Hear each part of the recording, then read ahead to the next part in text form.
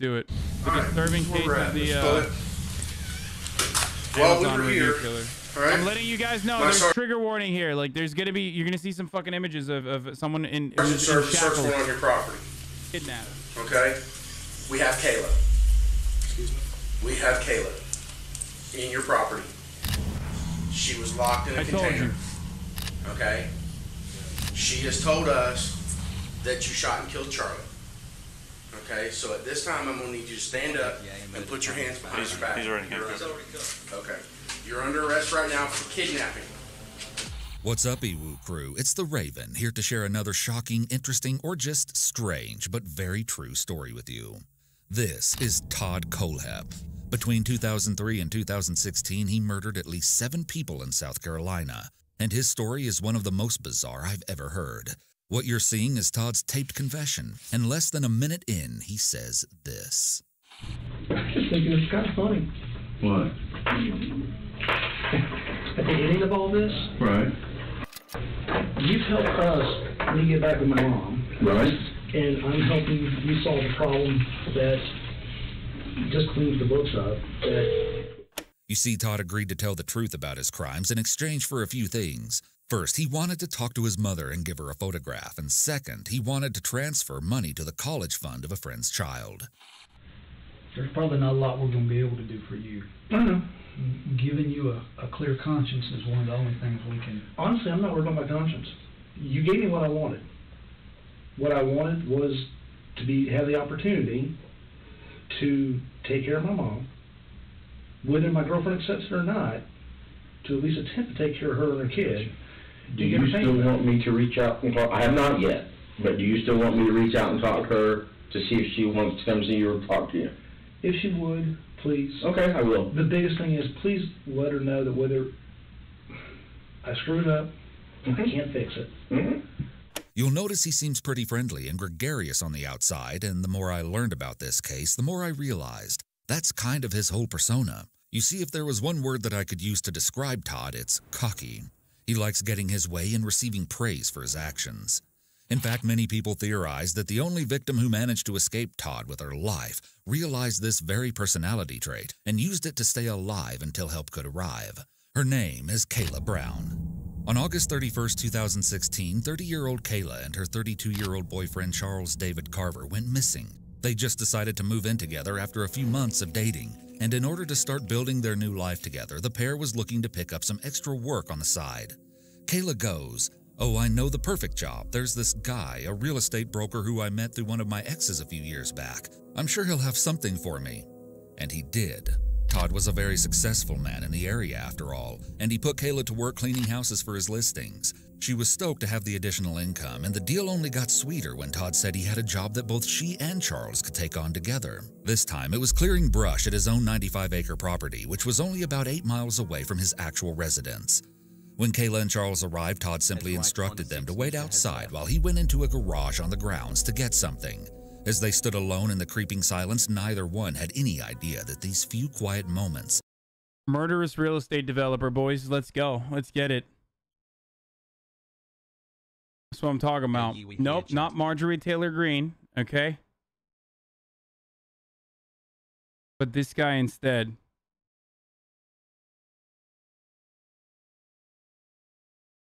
Been watching on YouTube for a long time, but 2 months subbed on Twitch. Smiley face. Out in the middle of nowhere, Least were the last psychotic they'd ever landowner spent together.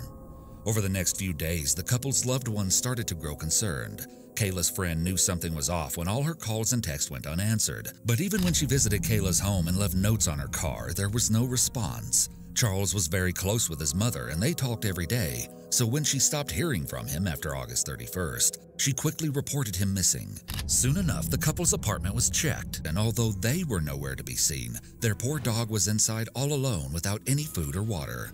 This just wasn't like Kayla or Charles. Something was seriously wrong. But even when the two were reported missing, there was virtually no trace of where they could have vanished. And then something really weird happened. Charles posted on Facebook. That's right. All of a sudden, just like nothing had even happened, Charles was back on social media with posts informing his friends that he and Kayla were expecting a child, that they had bought a house together, and that they were now married. He apparently also shared out-of-character posts about digging holes, sword violence for some bizarre reason, and chillingly the final lyrics to the Eagles song Hotel California, which finishes, "You can check out anytime you like, but you can never leave." He shared strange posts like, "I wonder if I said hello, how many people would say it back? Let's try it. Hello." What color ribbon supports the cure for people who can't keep their nose out of other people's business? And sometimes late at night I dig a hole in the backyard to keep my nosy neighbors guessing.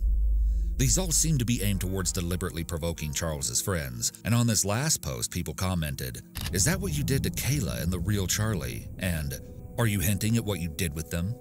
To make things even weirder, Charles's account was sharing and liking the missing persons pages set up by the couple's families, even promoting a fundraiser that hoped to hire a private investigator to look into the disappearances. None of this sat right with, well, anyone. The grammatically incorrect and mean-spirited post didn't sound like Charles at all. Not to mention the real Charles was barely ever active on Facebook before all these sudden posts. The account at one point even posted an old picture of the couple captioned, "We're fine," which was soon deleted.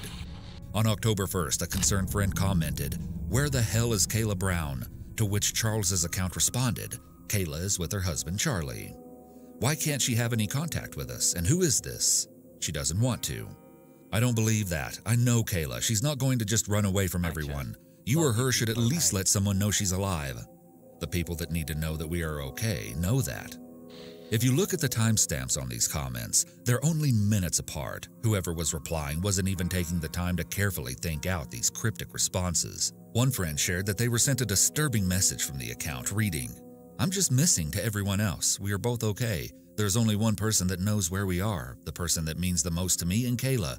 She knows where we are, and we are coming that way forever." Well, as you can probably guess, this wasn't Charles using his account at all. It was Todd trying to throw people off his trail, buy himself some time, or maybe, just maybe, he was doing this purely for the fun of it, like a little performance he got to put on.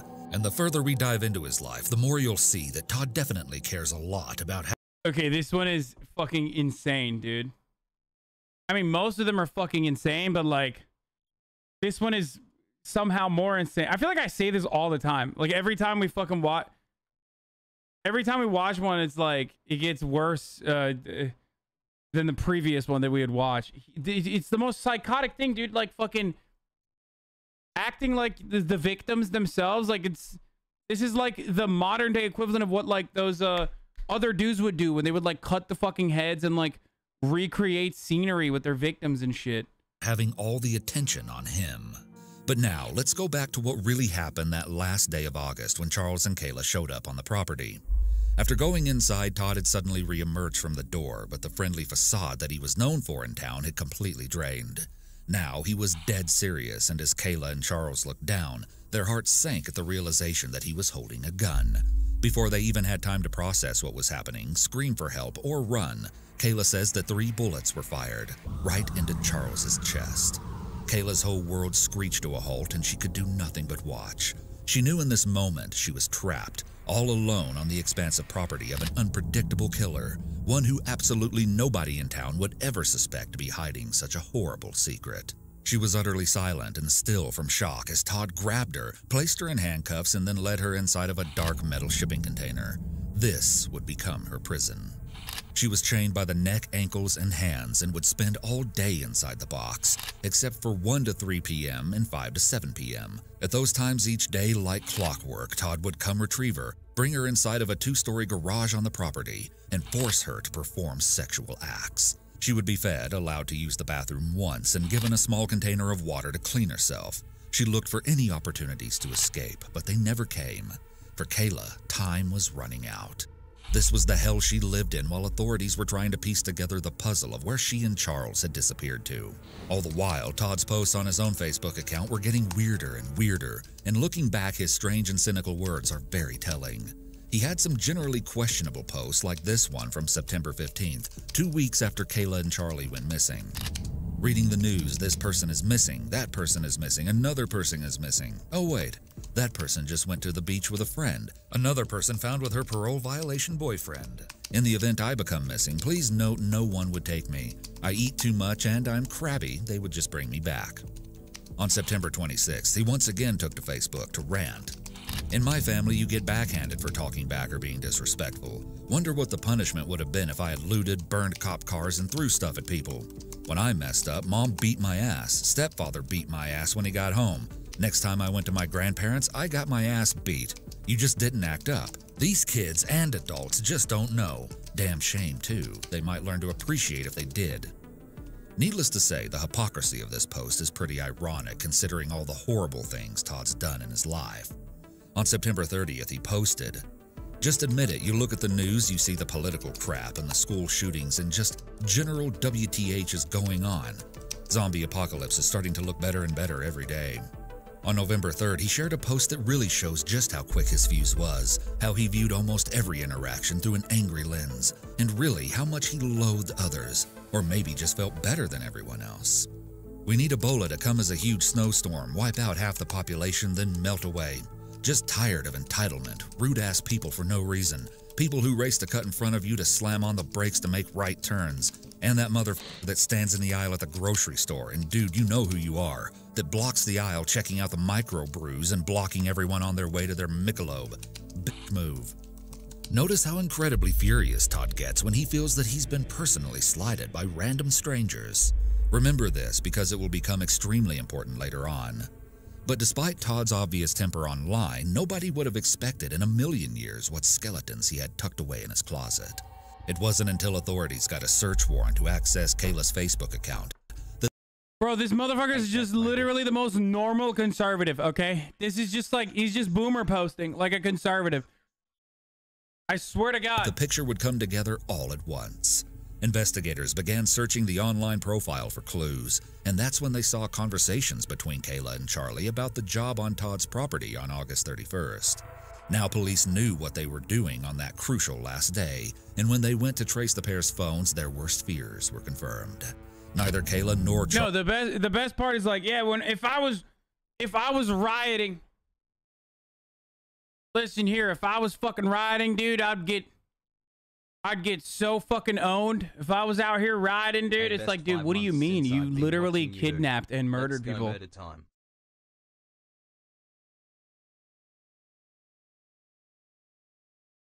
You fucking kidnapped and murdered people, dude. It's just, yes, it is chicken curry as always. Girls had ever left the area of Todd's property. Police now knew exactly what they had to do, but not one person was fully prepared for what they might find. At about 8 a.m. on November 3rd, one group of investigators went to Todd's house, where they spoke for a while with the man, both sides remaining a bit guarded, unsure what the other side was hiding. As Todd was questioned about what he knew concerning the missing couple, Kayla and Charlie, he didn't know that another team of investigators was simultaneously arriving at his 95-acre property a few miles away to scour it for evidence.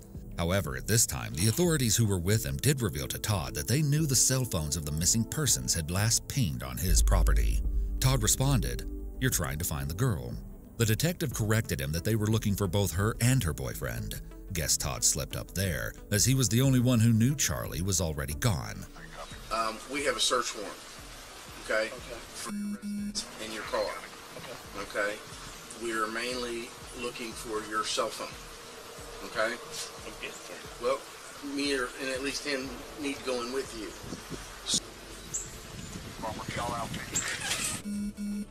Meanwhile, not long after arriving on Todd's expansive rural land, the other team of deputies drove down its long gravel road and came upon the two-story garage. When they went inside, they were immediately concerned to see that the makeshift living space was adorned by shackles. But then they came upon the thing that fully stopped them in their tracks. In the bathroom, inside of a lone wastebasket, was a pile of hair clippings, reddish-brown in color. Oh. They warily headed back outside to continue the search, but as the investigators came across Todd's looming shipping container and went to take a closer look, they were suddenly chilled to the bone by a strange noise. Someone was banging on the walls from the inside, and they were screaming desperately for help. In that moment, the whole atmosphere changed. Deputies rushed to open the doors, but the container was tightly sealed shut by 5 heavy padlocks. This unforgettable video captured the few tense minutes where everyone held their breath, as a few men cut and pry open the locks, and then, finally, they were in.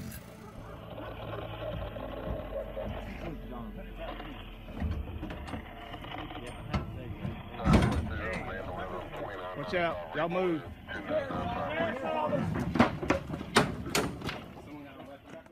The dark box was littered with supplies and crime novels, and in the very back, chained to the wall by her neck, sat a despondent Kayla. On top of the dog bed she'd been made to sleep on for the past 2 months, barely able to move as her restraints had forced her to stay sitting up almost all the time during her captivity. The investigators try their best to console Kayla as they get bolt cutters to set her free. Just a girl, just a girl. How are you, honey? This is bolt cutters. This is our investigator. He's a paramedic, sweetheart. Oh, yeah. Okay, we're going to get you out of there, okay? Just hang loose for me. Anybody got I need a handcuff key. Handcuff key. I got it right here. Hold up. Y'all slide back. Hold on. He's got a light. We got to let him take photographs. Brandy, let me see your light, Brandy. You can put your hands down, sweetheart. You're okay. We're here, okay? But despite the extended trauma Kayla had just endured, her immediate response to being rescued was clear, coherent, and calmer than anyone could have expected. Her strength in this footage is beyond admirable. Do you know where your buddy is? Charlie? Yes. He shot him. He shot him? Who did? Who? Todd Colehep shot Charlie Carver 3 times in the chest, wrapped him in a blue tarp, put him in the bucket of the tractor. Oh my God. Locked me down here and I never seen him again. Okay. He says he's dead and buried. He says there's several bodies dead and buried out here, and he says that the dogs will be ruined if they go looking because there's red pepper. We're going to step you out, sweet. Because there's what? Red pepper. Okay. Tell the dog people that. He says there's pepper everywhere around the car. The car's presently in a ravine under the land. Okay. The investigators at Todd's house were alerted of the shocking discovery, and they quickly confronted Colehep, letting him know the jig was up. They had Kayla, and there was no weaseling his way out of it now. All right, this is where we're at, Mr. Colehep. While we were here, all right, my sergeant served a search warrant on your property. Okay? We have Kayla. Excuse me? We have Kayla. Time to start in your banking property. chat and trying to get banned. She was locked in a container. Okay? She has told us that you shot and killed Charlie. Okay? So at this time, I'm going to need you to stand up and put your hands behind your back. He's already handcuffed. Okay. You're under arrest right now for kidnapping. The other cops already fucking handcuffed him. All right? They're continuing to search your property. They're going to continue. They got cadaver dogs down there. Okay? If you want to help yourself, tell me where Charlie's at so we can go find his body.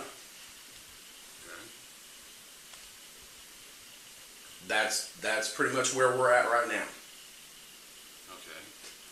Do you want to help yourself and tell me where the body's at so we can go recover Charlie's? What now, motherfucker, huh? Guess what, bitch? That guy who's fucking standing between you and Michelob Ultras, that guy didn't fucking murder anybody, okay? Yeah. I hope you're happy, you sick fuck. No, sir. Yeah, no more Michelob Ultra for you, dude. No, sir. Okay. Why'd you shoot him? I didn't shoot anybody, sir. Okay, why'd you lock her in a container in your property? I was talking about. She's on your property right now, locked in a container. They just got her out of a, they called it a specific name. Connex box. She was locked in a container in a Connex box. They got her. We have investigators. We have like 20 investigators on your property right now. Okay. And they have found her in the Connex box. So she never left your property. Okay, you locked her in the Connex box, and she has told investigators that you shot and killed Charlie. Okay, so I'm trying to give you an opportunity to help yourself and help us, help you find this. Wow, this is a really good defense, dude. He's putting on a really solid defense. It's called the I don't know what you're talking about technique. Okay, very effective. Very, very effective. I mean, wow, my God, dude. Body. Because she's saying Charlie's body, you buried Charlie's body on that property. No, sir. So you're saying you didn't lock her up, you didn't put her in a Connex box or anything? No, sir. I'm going to need an attorney. Probably a good thing. Go ahead and put him in the back of your car. Sir. Watching this clip, Todd seems almost frozen by disbelief, like he never thought he'd actually get caught. Authorities soon discovered Charlie's car also on the property, which Todd had spray painted and covered in debris in order to conceal it. Are you fucking kidding me, dude? That's all he did? Bro, I swear to God, like,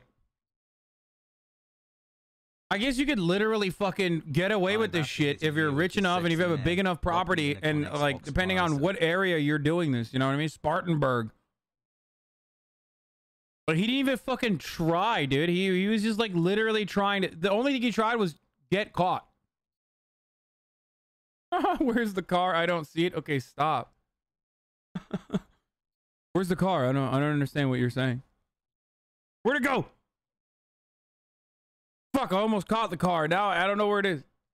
It's kind of weird to me that Todd seems to consider himself a criminal mastermind and thought out all these ways to keep his dirty deeds secret, but he didn't even seem to consider the possibility that authorities could ping the victims' phones and find him that way. One sergeant would later say that he feels Todd wanted to get caught so he could have an audience and tell people about his awful... Wait, why the fuck didn't they do that ahead of time? Wait. Why didn't they do that for months? ...crimes. I might have to agree. As she rode in the ambulance, Kayla would reveal more heartbreaking details of her time trapped with Todd. One of the things I found... But Todd was right.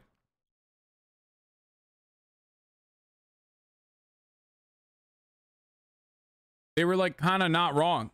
Like that's how fucking dumb the authorities were. Most disgusting was the harrowing way she described the sexual assaults. Most of the time, he would ever out of me, he wanted sexually again. And I refused to do anything that he wanted.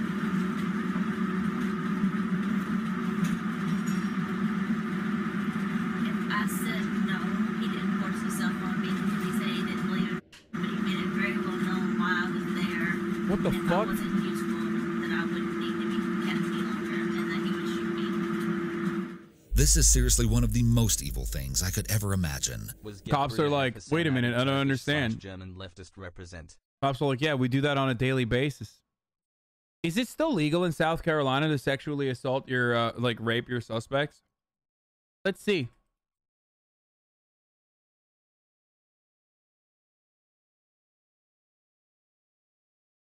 Yes, chat. For those of you who don't know, sex under coercion is rape. Cops, until recently, in many different states, could legally have sex with their suspects. Yes, people that they've arrested.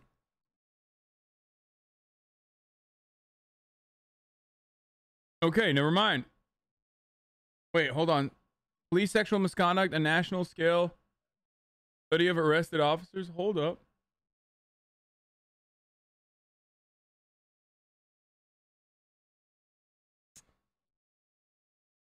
Ron Watkins at it again. Love you, Hasan XOXO.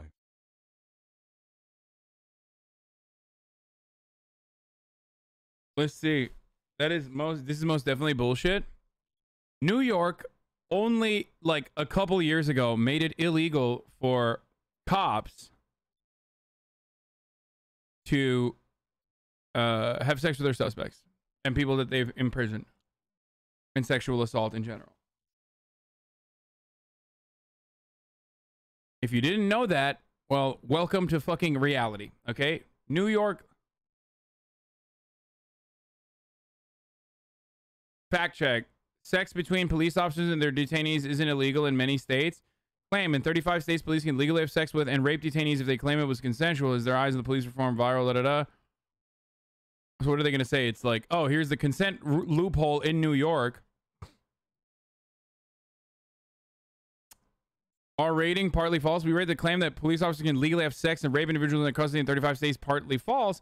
Rape by anyone is illegal in every state. While it was true that 35 states did not have laws explicitly criminalizing sex between officers and detainees in 2018, many states have since passed legislation that criminalizes it. Wait, how is that partly false then, dude? What the fuck? 2018 is when we decided, you know, we probably shouldn't do this.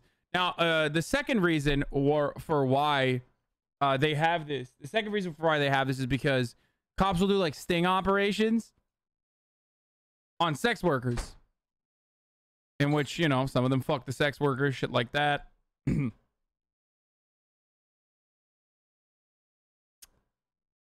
I love this, like, partly false. Literally in the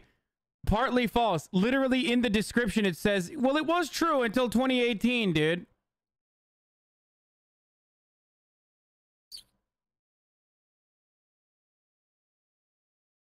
Bullshit. It's a morale thing, like Ashring not having sex with his patient. Nothing to do with rape. You do propaganda bullshit now. Wait, what? Daddy.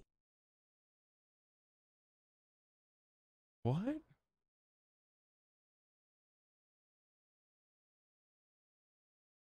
What the fuck? Misgive sister? Didn't you used to blame people living and referring to the past? Has Hasan reacted to JCS Andy Lee yet? Andy Lee already? Check the Andy Lee one already?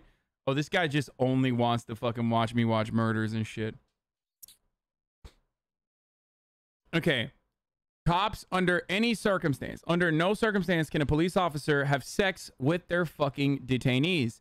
That is a coercive state in which the detainee is literally being raped. Kind of like labor under coercive circumstances, such as prison labor, is widely regarded as slave labor. Okay?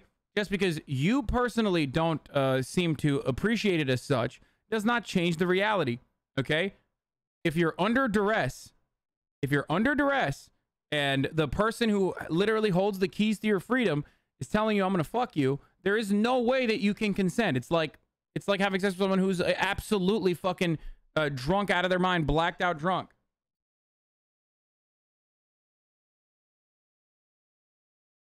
He's leftist, so he's good. What the fuck are you guys, communists or what?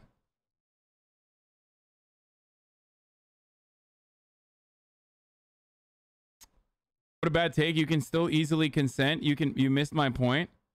I didn't see your point. I don't know who the fuck you are. I don't know why you think I read your point and missed it. Okay?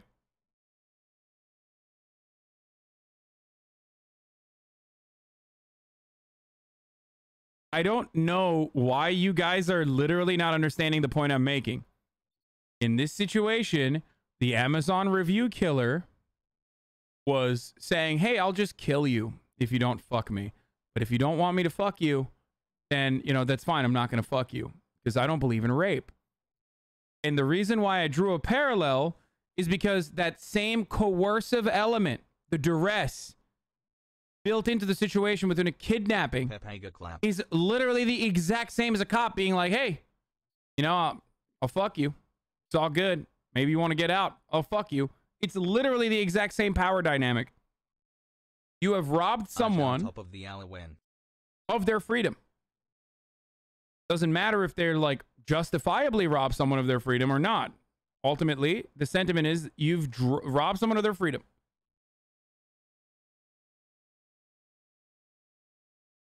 An arrest is a kidnapping? Yeah, an arrest is technically a kidnapping. It's just the justifiable one in a lot of circumstances.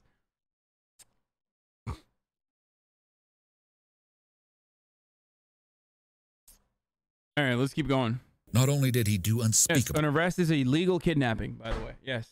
...things to her without her consent, but it seems like he somehow managed to convince himself that this was not assault, probably in order to feel less guilty and pathetic, and in turn make Kayla feel even more worthless. Simply unbelievable. And it just goes to show, once again, the mental gymnastics a narcissistic person like Todd would do to believe that his victim genuinely wants to be intimate with him, even though he's literally putting Kayla's life on the line if she doesn't comply. He apparently also told her that Stockholm Syndrome would kick in and she'd be happy with him, and that he'd planned to build a soundproof room for her to... Oh my god, this guy is like exuding Redditor energy, dude. Actually, I read somewhere that Stockholm Syndrome will kick in and you'll start enjoying this. It's like, dude, fuck you, dude. ...live in long term.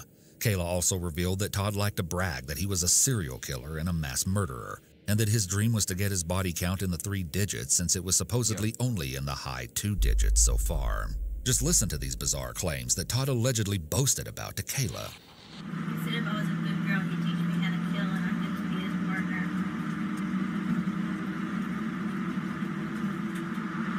He said he used to kill people for the government. He said he was a paramilitary contractor, so that when he got home, he just couldn't keep from seeing the bad in everybody. Oh my god.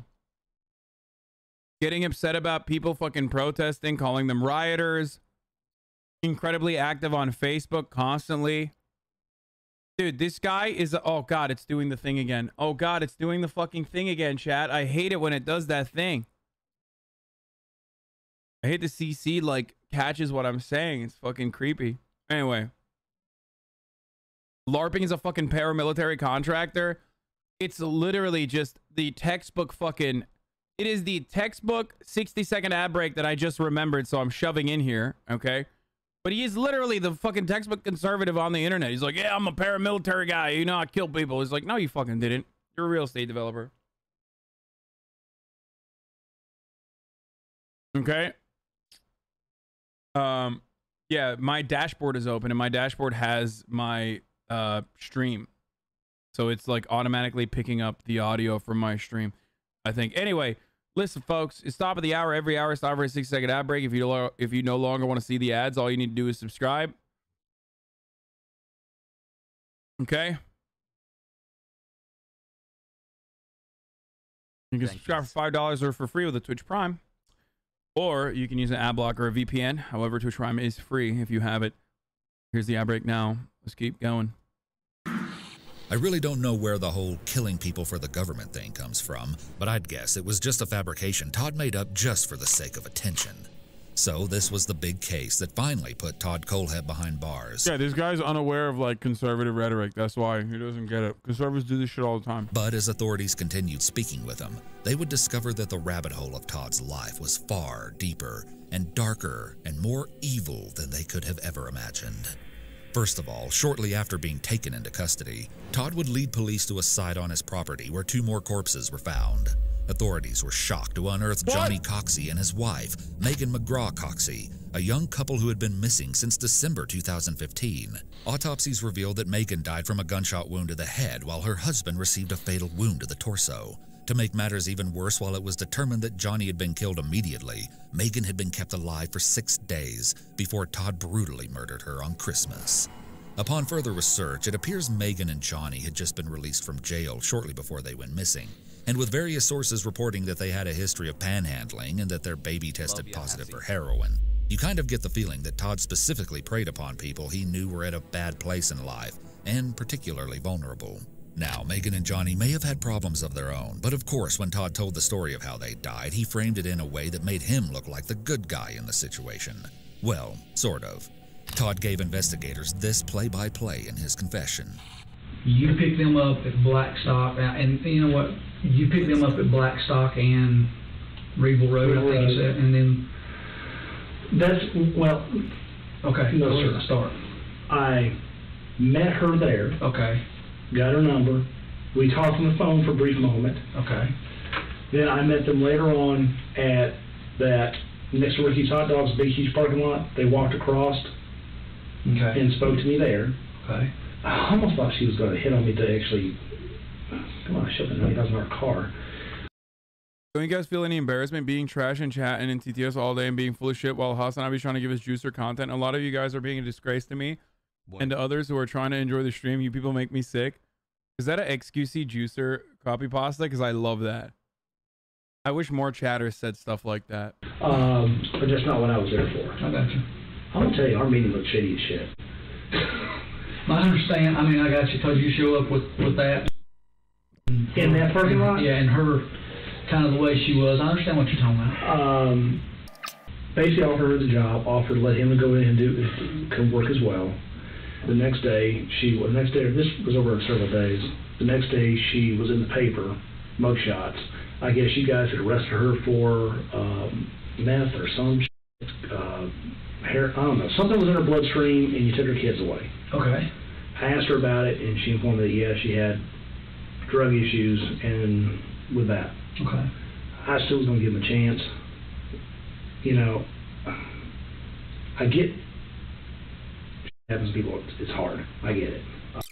And I picked him up, and I drove him to my Land of It Kids Supplies, and got him down to my building, and that's when Johnny pulled a knife out, and you shot. I shot. What'd you do with his knife? I don't know. I don't keep that kind of crap. You just threw it out? Yeah, I got thrown out. Okay. What did she do when you shot Johnny? What did she do when Johnny pulled the knife out? What did she say? Nothing. So you think she was planning on the planning of this? He's so smart, but doesn't realize that, like, you can fucking do an autopsy and figure half this shit out. It's a lie. I think she entirely was in the plan of it. Okay. There was no, oh, Yeah. Johnny, what are you doing? There was none of that. This was, her actions were, she knew he was doing that. They saw a guy who had a load of money, driving a car they can't afford. They didn't even have a car, and they were going to get something. So then you shot him how many times? Shot him twice. Okay. Thank you, LFH, for the 5 gifted He dropped subs. forward. He dropped forward. I went around him and put another one through his spinal column. Okay, and you shot. Bro, this is like, he's literally living out his like conservative fantasies when that's not what happened. You know what I mean? Like, he's just basically living out his fucking fantasies. Like, this is how he imagines he would fucking behave in a situation where he's like being attacked or something. So he's just LARPing. Not exactly. Do you believe Todd's version of events? To me, it seems like he could have easily done the exact same thing to this couple as he did to Kayla and Charles. Just attack them unprovoked in order to keep the female party to himself. Even the way he tells the tale seems like an excuse to humble brag about how much money he has. After all the heartless crimes Todd has committed against innocent people, I just don't know if I can buy this. But it is true that Megan and Johnny had a sketchy record, and it's not too unbelievable that they could have tried something. Either way, I really doubt that Todd was very upset when he got the opportunity to kill. Next, Todd goes on some random tangents about how his property and storage container was never supposed to be used for such gruesome purposes, which is just a pretty bizarre topic to ruminate on after everything he's done. The Connex was not meant to be a cage. Okay. All that change was after the fact. Okay. Connex was designed for my food and my weapons. Oh, there it is. And he's a Y2K doomsday prepper.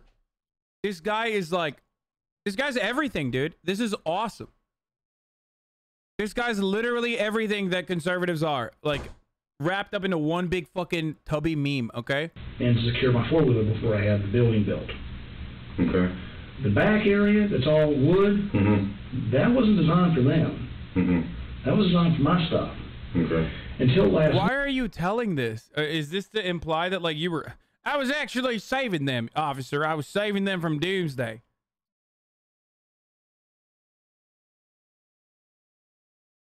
Saving them from Y2K. Thank you, SMAX10 for the 10 gifted subs. And thank you, Sepsis Bear, for the 5 gifted subs. Week, there was no ceiling on that. Okay. I put that in because she was cold. Kayla was cold. And Todd just loves talking about all his stuff. I went down to the Connex, cleaned out the back area, because I had all in there. And at one time, those ammo racks weren't there. The ammo rack was Thank you, spell out my name for the 5 gifted subs. Pistol rifle. Okay. You know, I had chain around. There's lots of chain in that building. I use chain for all kinds of shit. There's chain in the woods where I've got trees. I don't understand. Like, is he trying to get credit? Like, is he trying to be like... I just don't get it. Like, is he trying to get fucking credit for... what do you call it? For not, like, murdering her immediately or something? Like, he's like, oh, I took 6 months. I took care of her. She was cold, so I decided, like, you know, she should no longer be cold. So I put a roof over that Connex.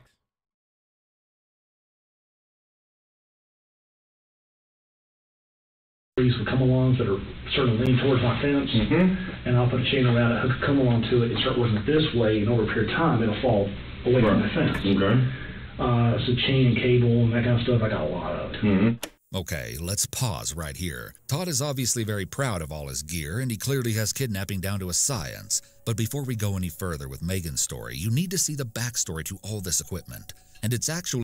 So now, are we now going to find out why he's called the Amazon review killer? Because, oh my God, dude, I've been wondering, it's been 25 minutes and I'm like, why the fuck haven't we seen anything from Amazon so far? Probably the most bizarre thing about this entire case, the Amazon reviews. Yep, that's right. When investigators looked into Todd's internet activity, they discovered something absolutely insane. Todd had been buying the tools for his crimes out in the open on Amazon, and he left public reviews where he described exactly what he was using them for. The crazy part is, anybody who read these creepy reviews probably laughed it off as just some dark humor. On a master padlock review, the review read, "Solid locks have 5 on a shipping container. Won't stop them, but sure will slow them down till they're too old to care." On a fixed blade, "Haven't stabbed anyone yet, but I am keeping the dream alive, and when I do, it will be with a quality tool like this." On a master lock, "Works great. Also, if someone talks back, go old school on them by putting this in a sock and beating them. They will not appreciate the hardened steel like you will. Works great on. Looks like he said shipping container. Keep in car for when you have to hide the bodies and you left the full-size shovel at home. Does not come with a midget, which would have been nice. Works excellent. Getting the neighbor to stand still while you chase him with it is hard enough without having an easy-to-use chainsaw. It's blacker than my soul and priced right." There was even a review that read, "Now my locks have locks. Place is Hotel California now." Guess Todd was a big fan of that song. What would you have thought if you saw these on Amazon? Would you have been concerned or just brushed it off? Either way, all of Todd's reviews just further demonstrate how smart and funny he fancies himself as, and how much he wanted to brag about his crimes, even if he had to do it in this roundabout way. But moving forward with Todd's 2015 crime, this next clip is very disturbing and disgusting. As Todd describes how he decided what to do with Megan, it really feels like he views his victims as nothing more than objects which he can dispose of whenever it gets Hello, Hasan XQCL. Can you say XQCL? Say it now? No. I will not say it. Convenient for him. I didn't know what to do with her, man. One side I really wanted to drop her. The next side I really, it's not sound fucked up. I kind of wanted to save her ass. Let me back up real quick before we go that far, because we were talking about Johnny. Okay. The girl that was with Johnny, did you shoot her? Not at that time. Okay, what happened with her? She panicked, but then I told her to sit down. She sat down. Mm-hmm. Went ahead and cuffed her. Mm-hmm. Patted her down. Mm-hmm. Told her I wasn't going to hurt her. Mm-hmm. She calmed down, mm-hmm. and I actually took her to the Connex. No, that's not true. I had her lay there for a while. I didn't know what the hell to do with her. I didn't want her in my Connex because I had stuff in there. I didn't know what the hell to do with it. Mm-hmm. Putting her in with my guns is not a good move. I understand that. I actually had to go. For the first time, I was having a little bit of a panic of what the hell do I do with her. Mm-hmm. Put her here, put her there, drop her. What the hell do I do? Do I call the cops? I got illegal guns. I told her I wasn't going to touch her, wasn't going to hurt her, wasn't going to to her. Just calm the hell down and let me sort this shit out. Mm-hmm. Somewhere between when I did that, when I shot him, set the back tight in the back, got her to calm down, and kept coming back and forth trying to figure out what to do, but I had her cuffed, mm-hmm. and she wouldn't go anywhere. Eventually, I went and, I want to say I left her on that floor for a while. I left her on that floor cuffed. I would not. Cops were like, you could have gotten a job with us, brother, if you weren't doing, you know. Should have just joined the badge, brother. You should join the force. I didn't know what to do with her. I didn't want her in the building. Okay. Got the tractor, got it out of there, picked the body up, and was trying to figure out what the hell to do with it. This is Johnny's body? Yeah. Okay. Like I said, I was having a little bit of a meltdown. And listen to how much more concerned he is about losing his sanctuary than he is about murdering people. The land was supposed to be my sanctuary. Yeah, not my killing field. Right. I understand. Not meant to be my killing field. It was supposed to be the place where I go to relax and get away from people and not deal with this. Mm-hmm. This killing really bothered me because it was such needless. This is called the technique, where all you do as a cop is say over and over again as the murderer reveals every single minute detail of his life. Hell, I was giving him money. Why were you robbing me? He thinks this violence was all needless and stupid. Pretty ironic considering all the people he's killed out of petty personal grudges. You'll see what I mean soon enough. It's all about what works for Todd. He goes on to nonchalantly describe burying Johnny, saying, "It was a lot more work than you think." Then he wasn't sure what to do with Megan. Tied her up, left her there, while I tried to figure out what to... I didn't know what to do with it, man. Right. Got rid of Johnny. Came back, left her there, went and got food, fed the girl. Fed her after she tried to rob you? Man, what are you going to do with her? I don't want to shoot her. I understand. I mean, I can't have some crazy bad woman going back. I mean, she was going bipolar left and right. She wouldn't calm down, like... Oh, she finally calmed down. But she was talking to me, and first she had drug issues. Right. And then she kept going off the deep end with weird shit and kept talking, and then she kept telling me that she had manic modes or some sort of bipolar lithium crap, I don't know what the hell it was, where, she was up, down, up, down, up, down. So she didn't mellow out like Kayla did? No, not at all. She did finally calm down, but she wasn't upset. What made you decide to shoot her? I'll get to that. Okay. It's clear from the way Todd tells this story, almost with a sort of glee, that he has no remorse. Even here, when the investigator tries to get him to cut to the chase and tell them why he shot Megan, he just said, "I'll get to that," like this is some juicy drama he's been dying to share. Then he complains about all the stuff he bought for Megan while keeping her captive. I wasn't going to shoot her. Okay. I was going to give her money. I don't know why the hell she went the hell off. I held her, I hate the kidnapping part. I get another one. I held her there for a couple days. How many days? 5 or 6. Every other damn day, she wanted Little Caesar's Pizza. I hate that shit. Oh, it gives me heartburn. Little Caesar's Pizza, not Mountain Dew, Dr. Pepper, cinnamon rolls, and friggin' Newports. If you go down to my building, you'll find an unused package of Newports that I bought for her, and then she went back. She tried to light my damn building on fire. Do you know how? In the back of what building? The Connex. And then this part is just kind of weird.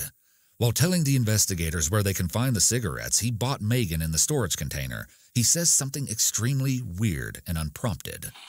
Oh, there's a collar in there? That collar was Kayla's. Neck collar? Yeah, she had me order it. She asked you to order it? Yes, sir. Okay. We'll get to that in a minute. Didn't use it, because after it came in the mail, I looked at it and went, oh. Okay. That's shit for me. It's a stainless steel collar with, like, hooks for putting, like, locks on. I mean, dude, it's like having I don't treat my dogs that way. Okay, so let me explain the backstory for this one, because it's really strange. And I was very confused at first, too. Todd actually claimed that Kayla had been writing letters to him while she was in captivity, asking for intercourse, with Todd himself even telling a reporter, "I'm not saying she's not a victim. She's not the victim she portrays. I mean, it turned into 50 Shades of Grey with bodies." So I guess that's where this supposed collar comes in.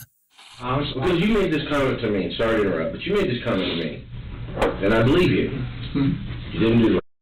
No, sir. And I believe you. And I talked to the solicitor about that. And I told him what you told me. I said, he's made the comment to me, solicitor, he'll plead to everything. But he's not pleading to because he didn't do it. I said, he told me that he's admitted to everything he's done. He's willing to take the responsibility for it, but he will not take responsibility for the kidnapping. I said, but he will not take responsibility for it because he did not her. That anytime they had sex, it was consensual. She had the choice, and she actually initiated it at times. And he said, okay. I said, so we're going to need to re-interview her, and we're setting that up. We're going to do that this week. I told him, I said, I gave him my word that we would re-interview him, and we want to re-interview her because I think it needs to be done. She had me get her vibrator, the TV, the DVD player, the MP3 player, the coloring books. Coloring books? Adult coloring books. Okay. Dude, I didn't question. It got her to shut up and got her to roll over. That led me to something else. You said the satanic book? Yeah, what the hell, man? I've never... Let me ask you this. The mattress is up against the wall, and we did that, looking to see if there were any weapons in there. There was a bag. Yeah, did you ever spend the night there with her in the bed? Like stay the night, you and her in the bed, overnight? Never stayed the night. Okay. We spent a lot of time on the bed. She wanted the comforter thing that was on the floor. That was her idea. That was her submissive kitty bed. Her kitten bed. Man, it tripped me out. All of a sudden, I put the collar thing on her. And yeah, they found that. They were like, what? They thought it was for a dog, you know. Well, now the cage that was up there that's in pieces, that I built, and it was originally meant for my dogs. Yeah, no, I'm talking about the collar, the metal collar thing you told me about. That I ordered off of one of the websites delivered, and I got it because she requested that as opposed to me putting the chain around. And I got that and went, I went, that ain't going on, no way. But she wanted that, and then the kitty bed, and she wanted this whole thing of explaining to me that I had to give her permission to speak to me, give her permission to look at me. Dude, I don't do all that control. You know, I'm like, ask Ashley. Ashley's never had to deal with any of that crap. Yeah, it was just, I don't know, she had all this stuff, she kept asking for this kind of stuff, I got it, and she wanted, it's a big black book, about that deep, like $23 that damn book, and it's the Enchanted Sorcery, it's the how-to guide to be a witch. Dude, I just figured she'd need the damn book, she'll up for a while. Kayla has before asked me to beat up people for her, or use my resources, which she thinks my resources are go get someone killed. Really? Yeah. With people that she doesn't like. Have you do or have you hired somebody to do it? Yes. Both? Yes. Okay. Matter of fact, read my Facebook, it may be on there. Really? Yes. How long ago was this? Well, I blocked her after all this so that it wouldn't know, because I mean, literally... Well, we have her Facebook page. Then you have it. Okay. It'll take you forever a damn day to go through it. Okay. But go back to the messages. Really? In her phone messages. She supposedly had money in her car, and the guy took her money, but that's bull. And then she wanted me to either use my resources to either have him killed, or beat up. I believe he was beat up, but she wanted me to use my resources to have him offed or go do it. Kayla uses that thing between her legs to get dumbasses to go do stupid. And that's what I'm trying to say, that she's going to use that to get Dustin hurt. So, yeah, I'm just going to leave it at that out of respect for the victim. But I haven't seen any of those letters or anything to suggest Kayla was there consensually. What I will say is that even if such letters existed, who's to say that Kayla wasn't just appealing to Todd's ego to stay in his good graces and save her own life? After all, she herself has stated, I realized it was easier if he thought things were going his way, so I made him think whatever I had to. Plus, Todd had reportedly warned Kayla that there was a woman who he'd kidnapped before her who hadn't been so lucky to make it out with her life, which brings us back to Megan. Unsurprisingly, Todd said a gross and totally unnecessary sexual remark about Megan, too, during his confession. Told her basically that if she would just chill the hell out. You don't know me. You don't know very much about me. You don't have... And last time I could check from what was online, she had a warrant when they were looking for her ass. I'll give you an envelope for $4,000. I'll drive you up to Dayton, Tennessee. I'll drop your ass off somewhere. If you got any common sense on this planet, you'll go left and I'll go right. What'd she say? Oh, she got so excited, I got my sucked. She did? Yeah. Okay. And it wasn't bad. I told her I would give her $4,000 and basically release her in Tennessee. Just go. Please, go. Don't come back. It's cringy and horribly sickening at the same time to hear him talk so proudly about these things. It's like he thinks the investigators are his buddies, which just shows how large his ego truly is. He goes on to say that he thought his plan to set Megan free would work since she didn't really know who he was, and because of her sketchy background, she... It's so fucking psychotic because, like, not only is he a gigantic piece of shit and a kidnapper and a murderer, but then he's also talking about this as though, like, she was into it. Like, what is he thinking? He's just like, he thinks that, like, you know, maybe if I chum it up with these cops, they'll think like, hey, we do that all the time too. Fuck it. Yeah, let's just let you go. And, like, can you imagine fucking being the victim in that situation and, like, hearing that shit in the court when they're using it as evidence? It's like a fucking double jeopardy, okay? It's like, not double jeopardy, sorry. It's just, it's like doubly fucked up. And not only that, but the other thing I was going to say is like he's basically just fucking bragging about this shit to the cops about like what he did. He thought about Stockholm syndrome to kick in eventually, but he wasn't even able to do it. That's the thing that I'm trying to say, is that like he literally was like, hey, Stockholm Syndrome will kick in eventually. It never fucking did, dude. It literally never did. He's such a fucking gigantic, pathetic piece of shit that he couldn't even do Stockholm Syndrome. Okay? You know what I mean? Like, fuck. Monthly multiplier, not double jeopardy. Yeah, he's so fucking shitty, he couldn't even do Stockholm Syndrome. A recognizable diagnoses for people who are like kidnapped over an extended period of fucking time. Nuts. Just average conservative, I swear to God.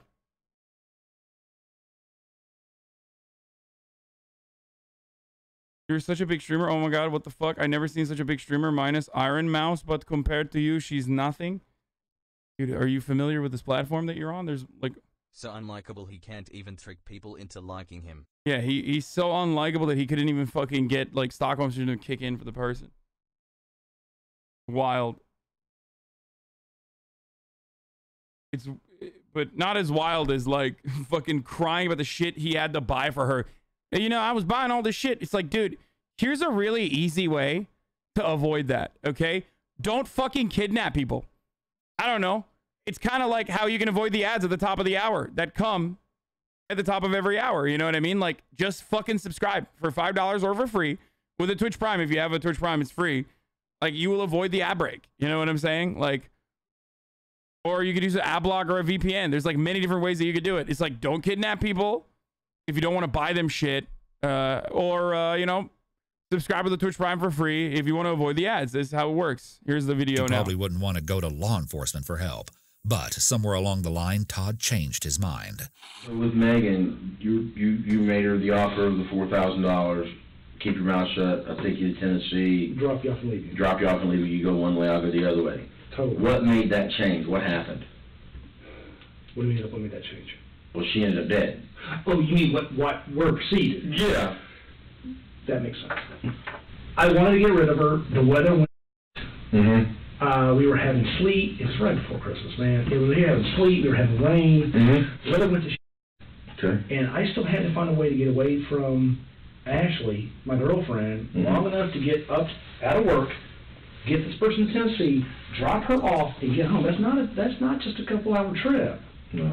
And if I'm dropping her, it ain't gonna be at the border. Mm-hmm. We're going north of Nashville. I want her way the hell away from me. She was gonna take it. She was happy. She was happy as hell for like 2 days. Okay. She was happy as hell. I just couldn't get past the weather. Okay. The last day, I went over there, opened the Connex up. She burned half the freaking building. She took my ammo racks and grabbed them and did this. Oh, I'm gonna tell you, I'm not for such a little. Mm-hmm. Damn. So then what happened? Well, there was ammo everywhere and stuff everywhere, and she broke the fan. I got her a fan. She broke the fan. Mm-hmm. Prime, man, you just can't beat that. They're 2-day shipping. There's a fan there now, but it came as a 2-pack. Mm-hmm. I had her those to get air ventilation. Mm-hmm. I got lanterns for her so she'd have light. Mm-hmm. I did the best I could to make it right. somewhat livable. Mm-hmm. Got her blankets, got her pillows. She lit the damn thing on fire. I'm surprised she didn't asphyxiate. Well, that's what I was thinking.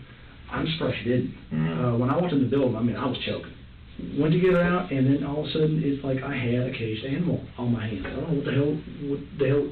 She went from, I'm so freaking happy in the world to be, I'm going to go to Tennessee with money, and I'm going to restart my life, and thank you, mm-hmm. to bad crazy.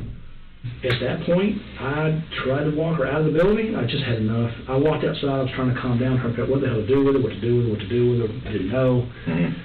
I came back in the building. She was going nuts. It wasn't like she was emotional about the situation. This has been days. It wasn't emotional about that. It was just like serious chemical imbalance. And she walked outside. I walked her outside, and when I walked her outside, I put a 40 in the back of her head. What gun did you shoot her with? Same one. That you shot Johnny with? Mm-hmm. And that's a Glock? And that's the same one you shot Charlie. It's not my favorite gun. It's a handy gun. A handy one. It's very effective, especially if you shoot 180 grains. And sadly, that's how things ended for Megan. Todd's temper got out of control, and just like that, Mr. Nice Guy was no more. Later on, a former co-worker of Megan actually revealed that the victim had met Todd while working at her Waffle House job. And when authorities started digging deeper, they were told that Todd would act so creepy at the restaurant. And bro, this guy is way too over-reliant on the technique, okay? This cop, like, what would he do if the criminal just decided not to tell him everything? Like, I feel like these cops have done absolutely nothing. You just, yep, that's right. That's crazy. Tennessee, oh, that's wild. That's far drive, isn't it? Very good. Inviting waitresses to his home and leaving large tips in a bid to get their attention. That a male kind of like me. The that's crazy technique that I use. Actually started taking Todd's orders whenever he'd come in, just to keep the waitresses safe and more comfortable. Another detail concerning Todd's romantic life that will send a shiver down your spine is something Kayla revealed when rescued. So apparently Todd had had an ongoing relationship with a woman named Holly for about 10 years. Sources say it was an affair and that she was actually the person who paid for the storage container Kayla was trapped in. But Holly never suspected that her lover was hiding a gruesome second life from her, saying only that he gave her a lot of attention and made her feel very important. However, when Holly found out about Kayla's kidnapping and watched the footage of her being transported to the hospital, she was left speechless at this line. Some girl named Holly, he's supposedly planning to kill her. Who knows how many more victims could have fallen prey to Todd if authorities hadn't stepped in to stop him. Even Kayla could have been days or hours away from becoming another voiceless victim of Todd's unpredictable wrath. But you know, all these stories of how creepy Todd was while also simultaneously being a respected businessman in the area really caught my attention. But to understand how this masked monster was made, I had to take a look back at his early years, and although the unspeakable things he did even back then left me at a loss for words, it all led up to his most brutal crime of all, a quadruple homicide, one that plagued and puzzled the community for 13 years, and wasn't solved until Todd proudly confessed to police during his interrogation. We'll be going over that infuriating footage next, but first you really need to understand the absolute disaster that was Todd's childhood. Todd was born in Florida in 1971, but raised in South Carolina and Georgia. He didn't have the most normal childhood as his parents' marriage was crumbling, and they were divorced when he was still a baby. Growing up, Todd reportedly loathed his stepfather and wanted to live with his biological dad, despite having seemingly no contact with him for about 8 years. And because of these unfortunate circumstances, or maybe something that had always been broken within him, Todd started to behave in very concerning ways early on. He was violent towards other children and showed signs of severe emotional and mental instability. He would destroy classmates' property at school and was actually sent to a mental facility at the age of 9 due to his sudden explosions of anger. Throughout this counseling, Todd was described as being preoccupied with sexual content at a disturbingly young age. If you're a true crime fan, then this won't be surprising to you at all, but Todd was also known to be extremely cruel to animals as a child, often a telltale sign of a psychopath. Not only did he heartlessly shoot a dog with a BB gun, but he also killed a goldfish with Clorox bleach because he wanted a gerbil instead. He even locked another young boy in a dog crate and rolled the cage while laughing until the child was in tears and begging him to stop. Todd's father would later lament that the only emotion his son was capable of was anger. His mother must have been well aware of this as well, because she later described locking him in his room at night and placing locks on her own bedroom door just in case he decided to try anything. She also said he stabbed a little girl on the school bus in the leg with scissors to get back at her, destroyed a bunch of new furniture his mother bought him with a hammer, and even threatened to kill her. Still in 1983, Todd got his wish of reuniting with his biological father after purportedly threatening to kill himself otherwise. But this ended up being just another bad influence on Todd, as the man apparently taught the boy how to blow things up.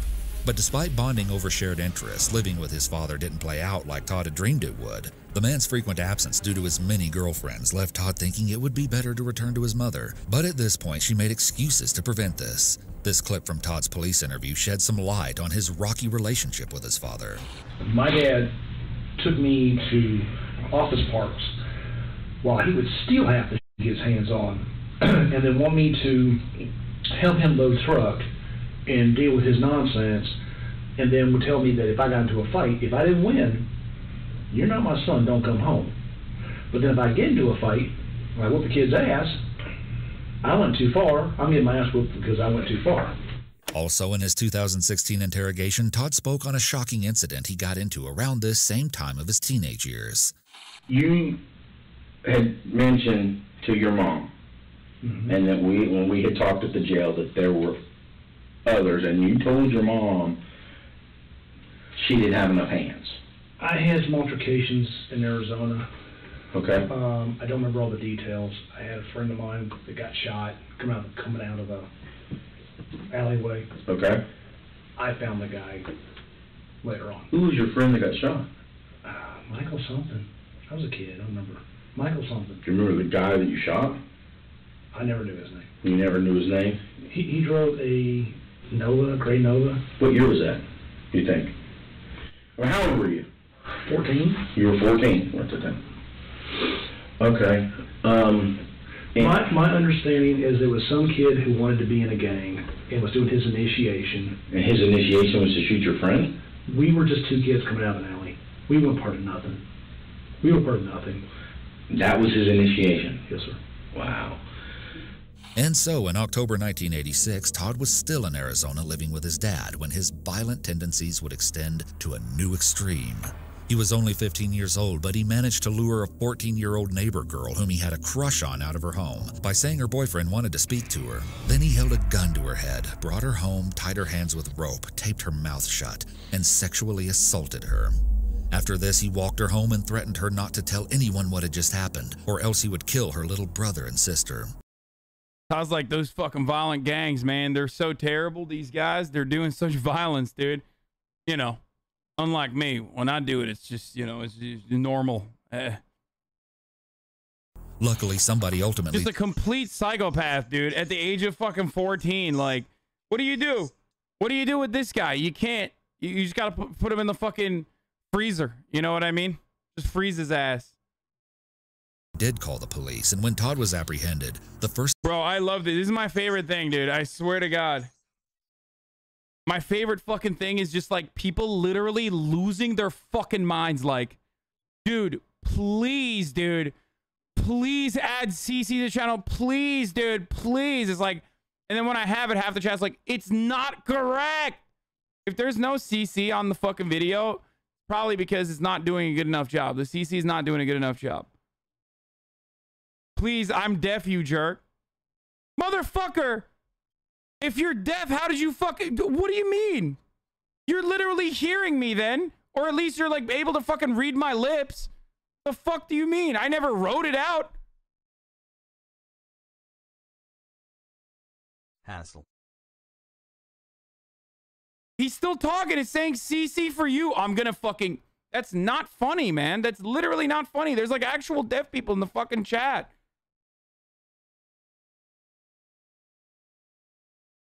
What the fuck?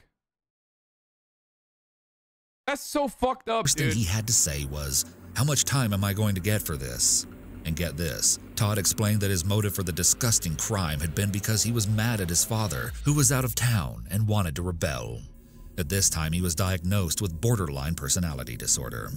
Okay, now I want to take a brief moment to touch on Todd's late mother, because some of the things she said about her son's behavior are a bit odd to me. Before he was sentenced for this crime, she wrote to an adult probation officer pleading for leniency on Todd.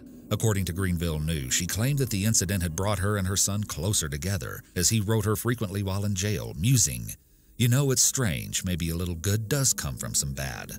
She also wrote, "They don't stop to think that he even walked the girl home. Does that sound like a dangerous criminal? He even walked the girl home." While she may have had decent intentions, I just feel like a statement like this would be a slap in the face to the teenage victim and her family. Ultimately, it was recommended that Todd be tried as an adult, with one neighbor even describing him as a devil on a chain. And here's what I find really interesting. When evaluated, Todd was found to show deep emotional disturbance, but not psychosis. This would seem to suggest that Todd was not, in fact, out of touch with reality, which makes his detached behavior that much more chilling. Overall, the psychiatrist determined that Todd had an inflated ego and was extremely rebellious towards authority, someone who generally feels like he should be in control. And there's one other key element that might play an underlying role in all of these big ideas Todd holds about himself: his IQ. When tested, Todd was found to have an above-average IQ of 118, although interestingly, his high school teacher reported poor academic performance. It seems to me like Todd just felt like he was better than everyone, above the rest of the crowd, and rather than apply his intelligence towards positive goals, he used it to manipulate people and orchestrate heinous crimes. In this case, even the juvenile probation officer would end up recommending adult incarceration as they did not think Todd's deep-seated issues could be solved easily, and Todd agreed to plead guilty to kidnapping in exchange for the sexual assault charges to be dropped. If that's infuriating to you, you're not alone, as one probation officer went so far as to say this was a travesty of justice. Another official declared that Todd had little to no conscience and presented the greatest risk to the community. It appeared that Todd believed the world owed him something. Very few held hope that he could be rehabilitated. Well, as much as we can wish someone had locked Todd up for longer so he couldn't hurt anyone else, that wasn't the case. Unfortunately, he only received a 15-year sentence, and when he got out at 30 years old, he moved back to South Carolina and was placed on the sex offender registry. Interestingly, while incarcerated, Todd had only been cited for violent behavior in the first few years of his stay, but throughout his 20s, he had no other records of disobedience, almost like Todd had learned how to put on a friendly act in order to get what he wanted. Upon release, Todd hit the ground running, paving a new life for himself. He had earned a bachelor's degree in computer science while in prison, and in 2002 he got a job as a graphic designer for a sports apparel company. Todd went on to get another degree in business administration marketing, and in 2006 he applied to receive a real estate license. But there was one little problem. Applicants were required to explain any history of criminal convictions in order to obtain the license. However, Todd had a clever plan. There was no background check in place, and so when Todd explained the felony on his record, he twisted things to sound way better for him than the reality. He painted it as a petty argument between his teenage self and his girlfriend, saying they broke up, and then her dog got loose, and then when they were looking for it, the girl's parents got worried and called police. He said the only reason he had a gun was due to concerns over gangs in the Phoenix area, and that the kidnapping charge was due to him telling her not to move while they talked this out. So, yeah. Just a complete lie, but a very deliberate one which fit all the parameters that would reasonably explain his charges without revealing the awful, ugly crime he actually committed.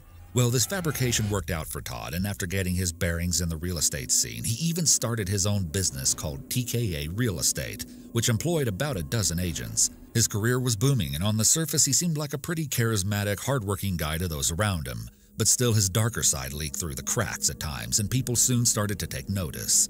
Co-workers were very uncomfortable with how he would casually watch inappropriate adult videos at work for hours, and some women felt uneasy at the sexual innuendos he made to them. He even made a distasteful... Okay, so for the people who are watching this and going, dude, fuck this, like, you know, rehabilitation doesn't work, I need to repeat this, and I do every time we watch, like, criminal shit. But, like, this is an edge case. Like, this is a dude who is... in my opinion, demonstrating like a lot of the, in my expert opinion of watching criminology videos and being like personally obsessed with psychopaths, he just has like all of the fucking makings of someone with anti-personality, how do I fucking say this? He has all of the makings of a sociopath or a psychopath, okay? Antisocial personality disorder. Is it, did I say that right? I'm forgetting words right now.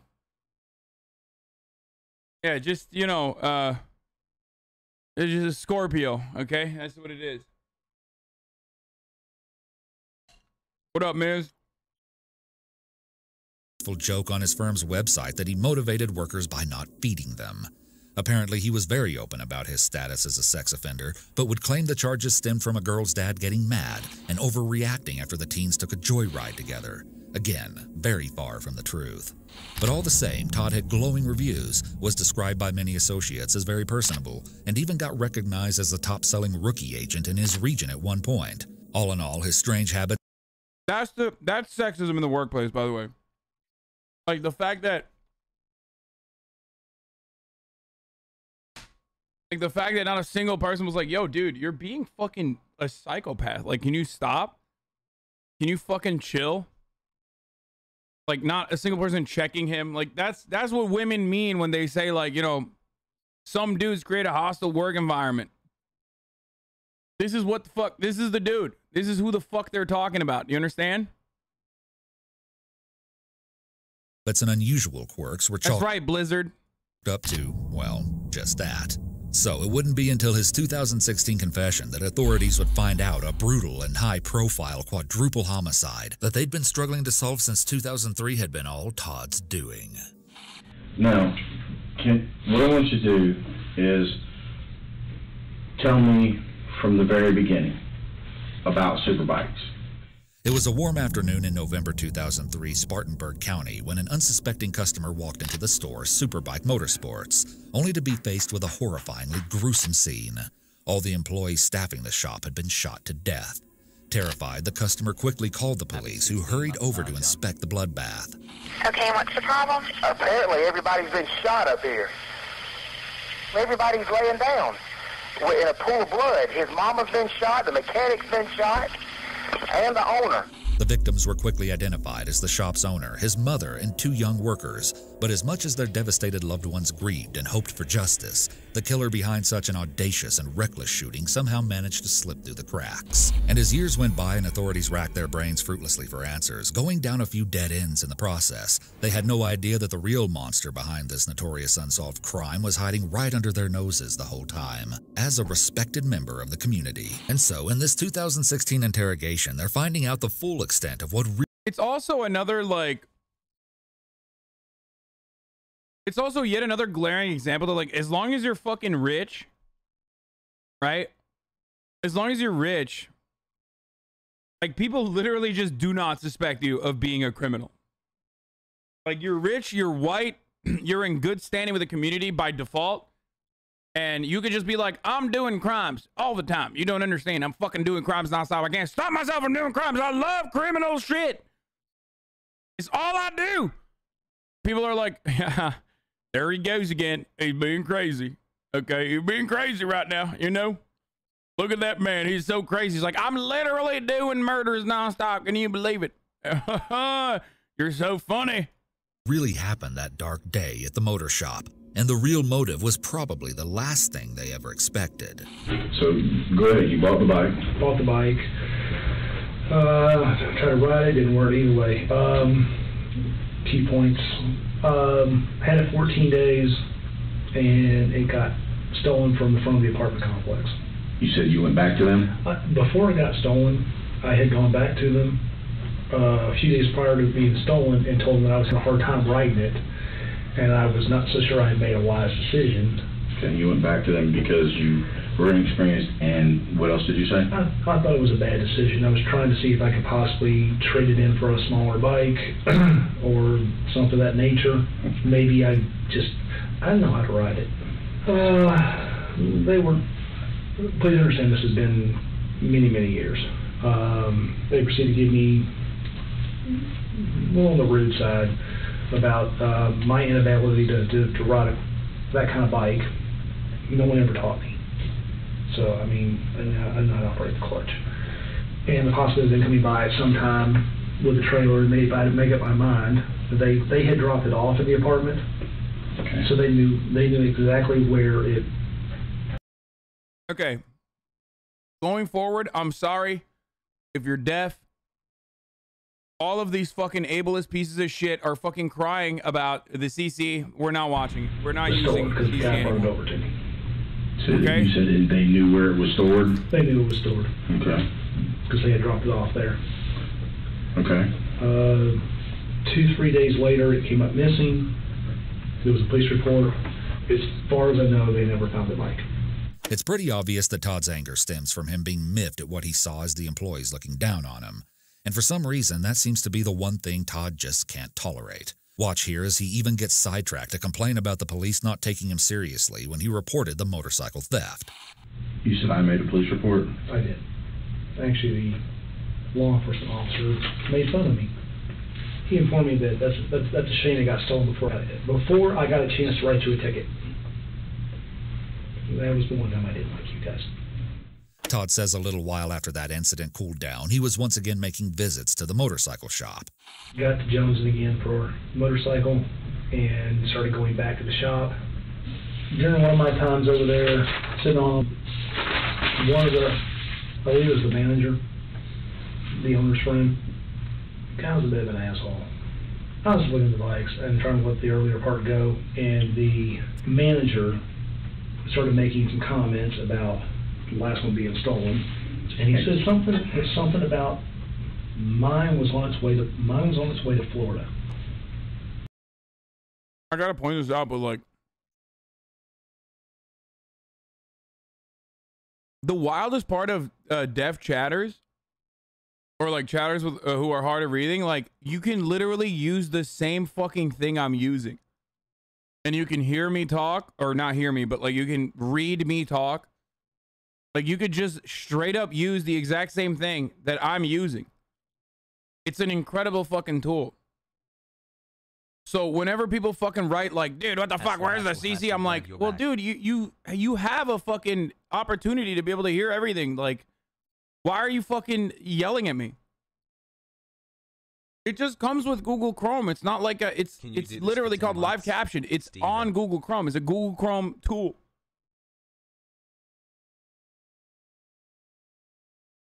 They can't hear you right now? No, they can, because live caption is incredible. I have no idea what's in Florida or why he said that. When he said it was obviously, he was not talking about the time when I asked him about possibly selling it. It was implied that we took your shit.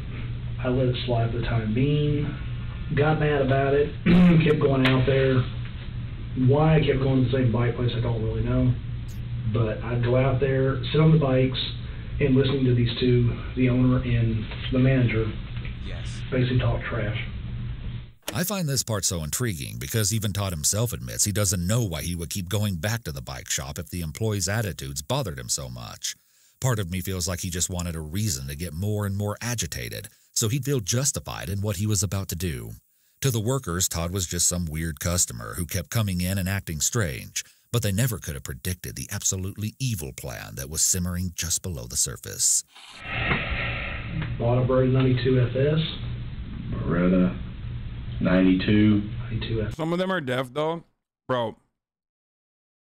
Deaf chatters literally know about this and are using it right now. It's motherfuckers who are ableist themselves that, one, portray themselves as deaf, and two, ableist, doubly ableist, because they're using my ADHD to stun lock me. Okay, that's it. Guess what? If you're hard of hearing, and you're coming in here and writing about a bunch of shit in the chat, like, oh my god, why aren't you using CCs? You're not using CCs, when I already do. When you have every opportunity to use a CC service on your own, which you probably are using, you deaf chatters, or worse, non-deaf chatters, are fucking being ableist, because I have ADHD and I'm hyper fixating on, or whatever the fuck teenagers talk about nowadays, on bad comments, and you're writing it and you're taking advantage of my ADHD, okay? And it's ableist. 8 months. The ones who are ableist portray themselves as deaf, and then they're using ADHD to stun lock me. If you're hard of hearing and you're typing shit, I already use EC. Good one. Baba Jack draws. FS. 9mm. At the time, those only had 10 round mags. Yeah, I hit the deaf chatters with the reverse Uno for ableism. That's right. Limitation, and the aftermarket Pro Mags were god awful. So how many? So you had 10 round magazine? Yes, sir. 3 of them. 3 10-round magazines? Mm-hmm. Although I've got quite a few of those Kydex. Mm-hmm. They work very well. Bravo Concealment. Mm-hmm. Highly recommend them. He gives a long-winded explanation about... Since when do you have ADHD? Dude, you've been a subscriber for 3 months. Shut the fuck up, idiot. ...about suppressors. A suppressor would shoot on a semi-automatic. The irony is, someone who's ESL, I have to, I need fucking subtitles to see. Assist if you have a movable barrel.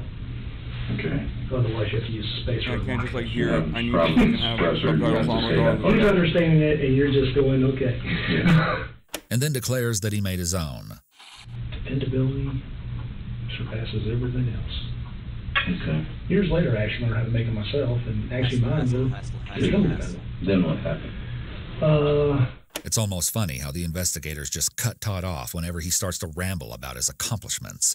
I feel like a big motivator for Todd was getting the recognition he felt he deserved. So these utter dismissals during his big moment to tell his story probably feel like a big letdown. Anyways, here's where Todd finally tells the methodical timeline from the day of the crime.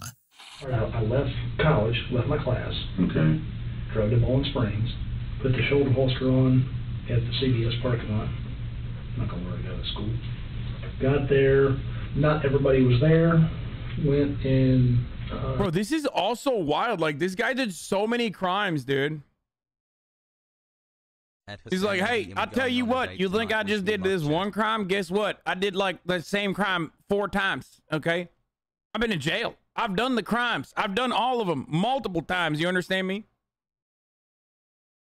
That chain is holding on stronger than your belief in God right now, dude. I sat on a few bikes, did my usual, and doing my best to make sure that the paying customers were not there. Collateral damage is not cool. Todd really harps on the point that he didn't want to kill paying customers, which seems to be his way of painting himself as a sort of anti-hero, like he really seemes to relish in viewing himself through this lens. You said you were waiting on what?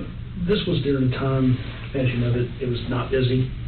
I chose time that was not after work, when I would have a lot of people in there. Did not want to shoot other people. Kind of funny. Kayla put on her paperwork when she was writing stuff out to me that she found a killer with a conscience and a kidnapper with morals, whatever the hell that meant. You remember that? Yeah.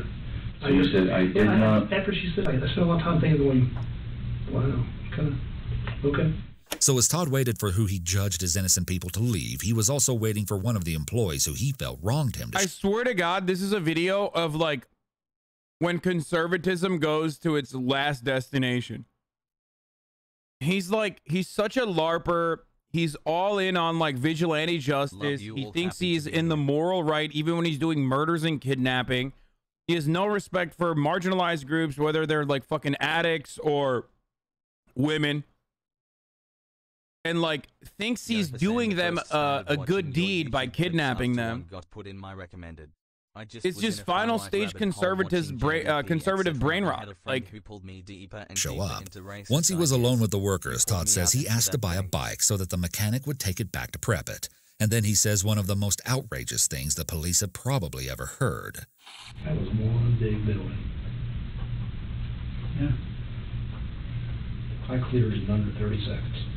You what now? I cleared that building under. I love the chatter who said women are marginalized, question mark. Bro,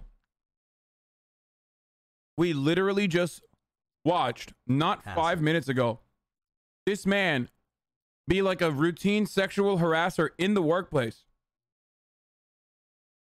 and create a hostile work environment for all the women that worked alongside him. And not a single person was like, yeah, that's kind of fucked up, dude. Like, they literally gave him awards for being good at sexual harassment. Okay, they were like, here's the horn dog award of the year. And you're like, I don't understand. Like, what happens to women in the work? Like, what happens to women? Like, they're not oppressed. 30 seconds. You got a little bit proud. Oh God, he's such a I'm sorry, but you LARPer. Proud. The interrogators brush off his comment. He's a cop LARPer, dude. Look at him. Story continues. He says he first went to the back where the mechanic was prepping a bike. Okay. Walked up, pulled out the Beretta, put the safety off, shot the mechanic twice. Downward angle. He was beneath me. He was down, crouched down on this side of the bike. Bike was here. I'm on this side, so I had to lean over the bike, and I believe it was two shots. Here he brags about how good his shots were. I got him in two lung shots. Okay. I got each lung. You got him in 2 long shots? And the cops are like, why didn't you just join the force, brother? What the fuck? You know, everything you did could be technically legal if you just joined the fucking force. You know, the boys in the blue, brother. Seems a lot like a fucking missed opportunity to me. Yes, sir. If you can get up from that, I'm impressed. Then, unprompted, he offers up the reason why authorities weren't able to find fingerprints in order to brag once again. The reason why you didn't get any fingerprints is on the door, I used my knuckles instead of my hand to open the door. And the reason you have no prints on any of the shell casings is I wear 2 pairs of gloves when loading every firearm, even in practice. Okay. Even my practice ammo doesn't get fingerprints. That's why I don't have to worry about picking up shell casings. If you wear one pair, you can still have a lean print because of the acids in your finger. In regard to that, when they touch, you still, if you had any chemicals on the outside of that, whether you had touched first before you touch it, I don't understand. on it, even though you had gloves. If you wear a glove on top of the glove, it causes friction between the two of them and negates that. So when you're talking about gloves, you're talking about latex gloves? Yes, sir. But if you wear two pairs, not one, one pair won't work. So you use 2 pair of gloves? Yes, sir. Latex gloves. After that, Todd went to find the other victims. Okay. At that time, all 3, manager, owner, and the mom, they had heard the gunshots in the back and were coming this way to figure out what had happened. All of a sudden, I had 3 people in front of me. Mom was the closest, and I shot her 2 to 3 times in the chest. Not my best work. Her pattern was horrible. I was actually surprised. 3. At her being there, not that my pattern was horrible. In the chest.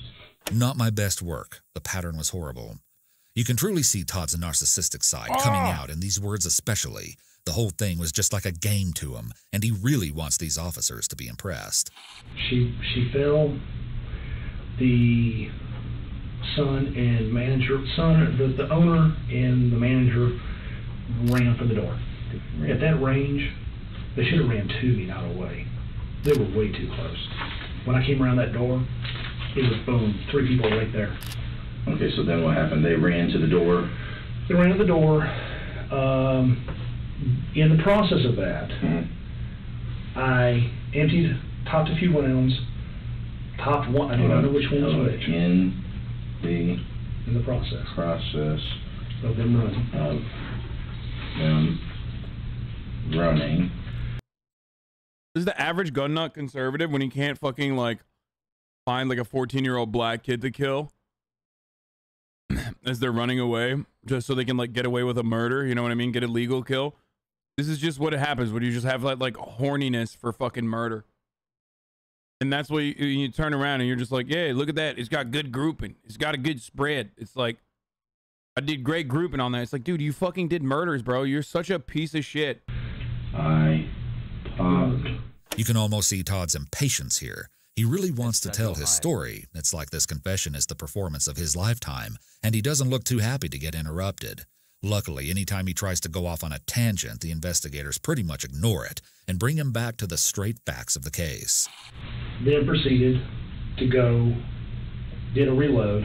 While this guy was still running, this guy, when I hit him, he crumpled into the doorway. Okay. When I did my reload, before this guy got out, I put 2 in him and he actually fell outside. That was a very fast reload. Todd says he might have put an extra round in the guy who fell by the door as he walked over him, but he's not sure. And then he says something so chilling and insensitive, I almost couldn't believe my ears. At any point, did anybody, I mean, was there... There was nobody else.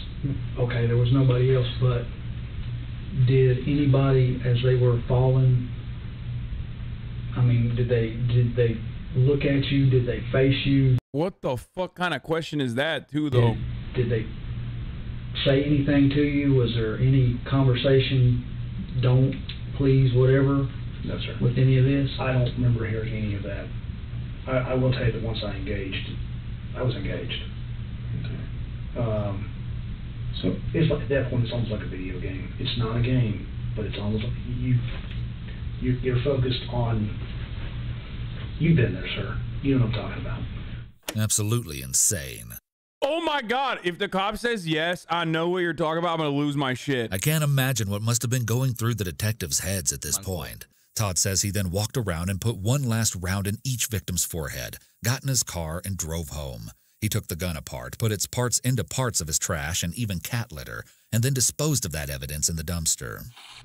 If it hadn't been so long, you guys could have actually pulled records and actually gone to figure out. You been there? Cop's like, yep. Where they put it, but at this point, it's kind of a moot point. When the detectives go on to clarify some points, Todd just finds every opportunity to make it up. I wonder why this video skipped the cop's reaction. I would have liked to see how shocked they were when he said, balls. You know what I'm talking about. I'm sure that they were disgusted. About himself. Moving targets, multiple moving targets. I don't think I missed. If I did, it wasn't more than once. Okay. But I mean, it's not an easy shot when you got two. This guy's just a mega cop larper, dude. The only difference between him and like the fucking dudes is like, you know, maybe 15 to 20 pounds, give or take, and also just the law. That's it. Like, that's why this guy is literally, if Kyle Rittenhouse hadn't done what he did in Kenosha, this is what he would be doing like 10 years down the line. You see what I'm saying? Yeah, the badge. The only difference between him and this dude is, like I said, 15 pounds and like the law badge, qualified immunity. Not true. There's also 3 weeks of training. I bet you that motherfucker trained more than the cops. What are you talking about? LARPers unironically train more than the cops do. I mean, look at the way he's talking about it. He's like, I was so tactical. You don't understand me.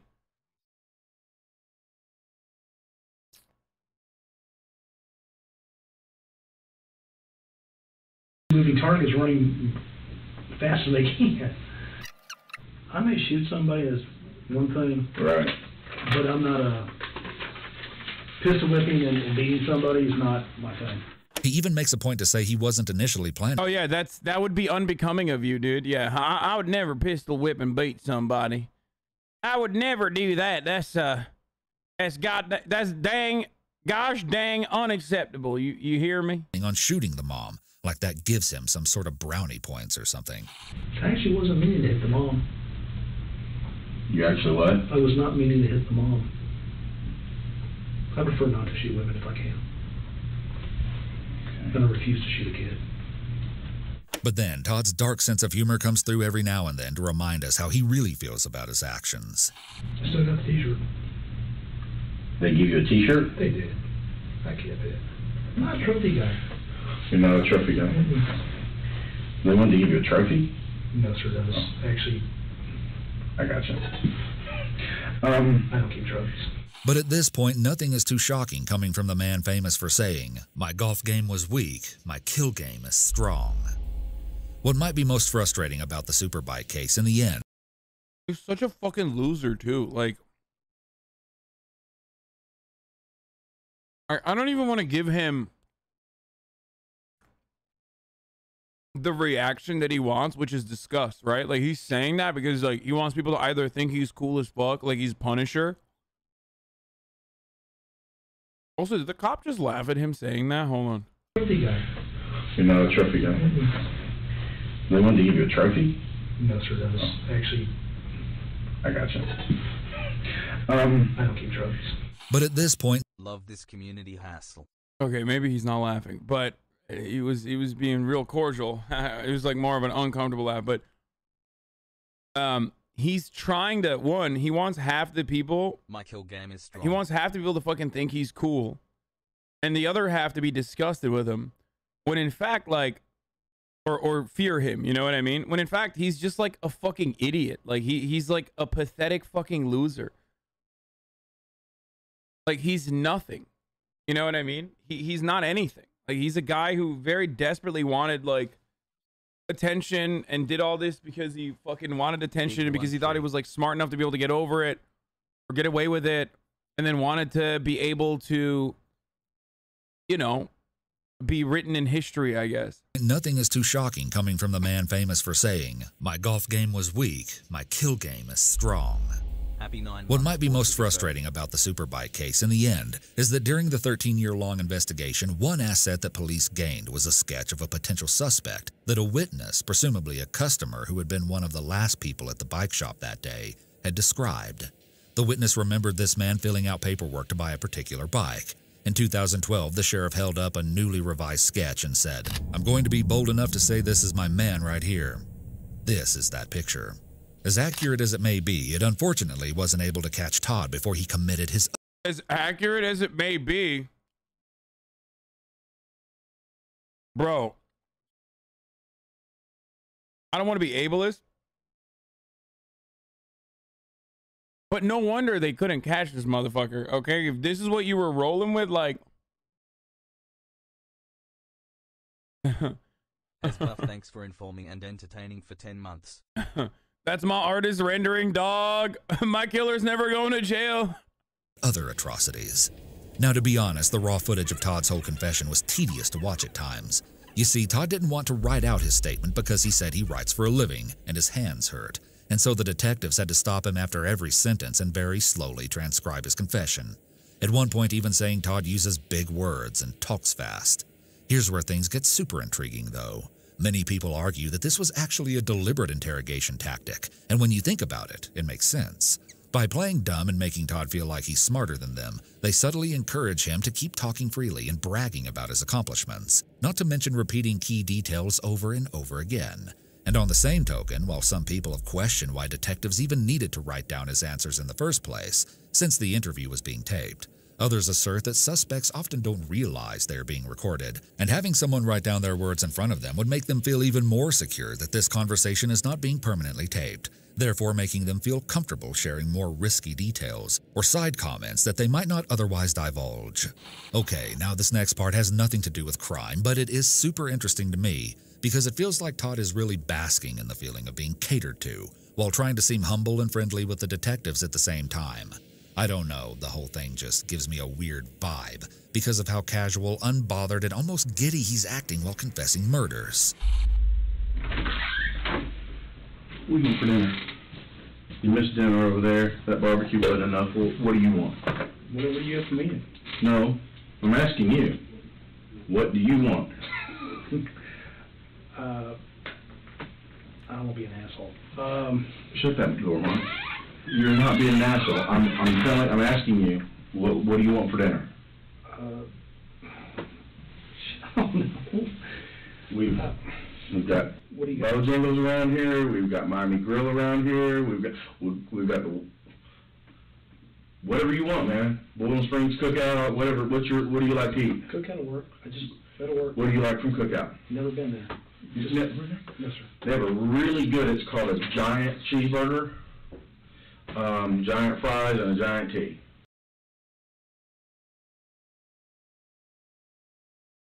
Okay, to people who say this is a technique that cops engage in where they, like, you know, want more corroboration from the witness, and that's why they'll juice him up. He already gave him everything.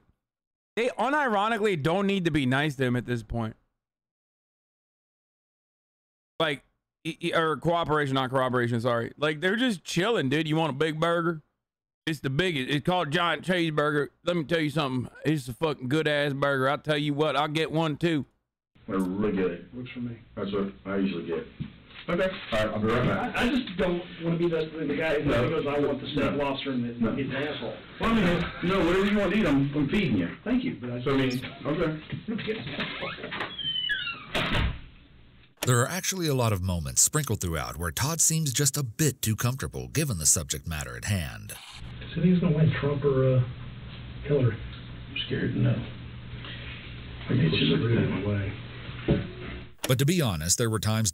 Oh my God, dude. Oh my God. This is awesome. I'm scared to know. Oh, first of all, that's a dumb question. They're cops. Of course they were fucking Trump supporters. During the confession when I did feel like I was watching buddies talk, and it was a little surreal. God damn, even the fucking dude, even the narrator, and a lot of times narrators like this don't have like an automatic anti-cop bias like I do, which I admit. Even the fucking centrist ass YouTube channel narrators like, yeah, this was fucking weird. I love that. Oh, he got one too. Bro, they're eating together. He got one too. Oh my God. Is that good? I won't steer you wrong, man. Food's my thing. I wouldn't steer you wrong, man. Bro, what is happening, bro? This guy literally kidnapped and murdered like hella people, dude. Yo, cops are... Okay, dude, I was so right. I'm sorry. I'm surprised that not a lot of people pushed back whenever I said, like, these cops are literally, like, one step away from being this guy, but they just have qualified immunity, the badge, and, you know, 50 pounds or whatever.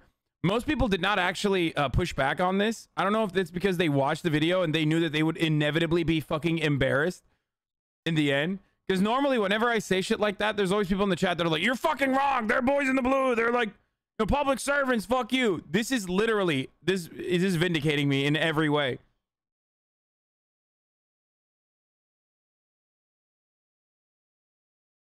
Like, they're on a date, dude.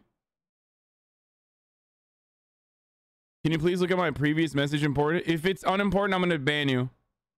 I cannot believe you did the top of the hour ad break coming your way, but while I have you here, might as well mention ways you can skip the ads, such as Twitch Prime, Real Money, or blocking them ads.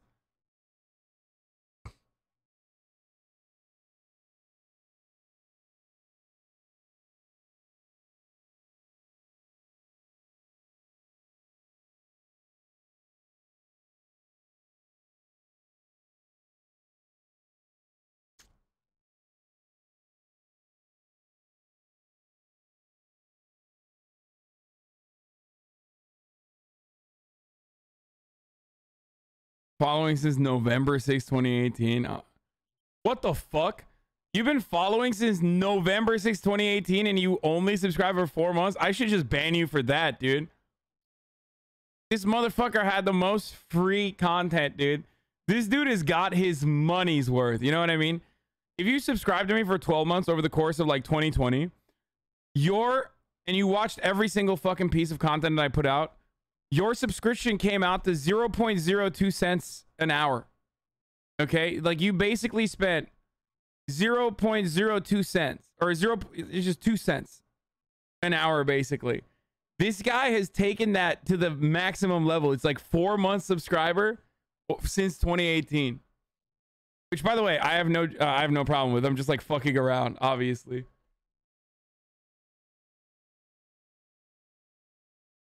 You want to ban people for not subscribing when they follow you for quite a while? Guys, maybe you're new here. Like, I'm joking. Obviously, I would never fucking do that. I literally constantly talk about how you shouldn't subscribe unless you want to support the show or skip the fucking ads. Definitely don't subscribe if you think I'm going to call out your name or anything like that. But, like, you should know that by now. Like, I'm very clearly joking. I didn't see this person because they're a subscriber. I saw this person because they got my attention in the chat. Almost 1 year. That's crazy. People has.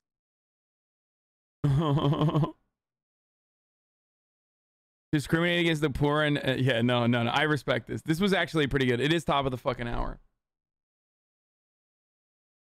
Okay, and yes, if you subscribe, you can avoid the ban hammer if you've been watching since 2018, because I care about rich people and don't care about poor people. You joke a lot, but when you read dumb messages in chat, you never think of that they might be joking. I do.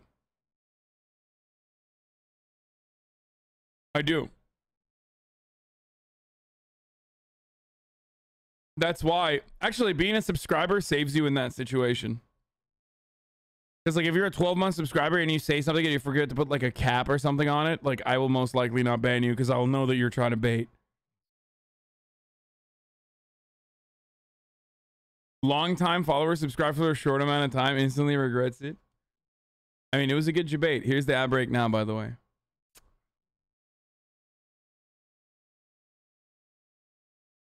I get the joke. It's great. To be fair, I would have subbed sooner, but during COVID, I was mega poor, living for $170 a month. I take my punishment. I'm sorry. Wait, what the fuck? How are you? What happened, dude? You didn't get any fucking government assistance? What the fuck? That's crazy, dude.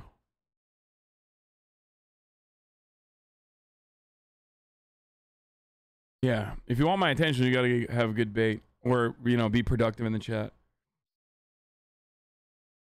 You reward people for derailing content. Damn, this is crazy, yeah, $170 a month is insane. I don't know. I think he's like making that up or lives in Zimbabwe. One of the two. I don't know what's going on there. Or is a kid. Thank you, anonymous user, for the 5 gifted subs. My fam, it was decent. I just talk about self-suck for attention. Yeah, you do. Oh, he said $140 a week and no assistance. I got 0 stimmy, no assistance. What the fuck? That's crazy.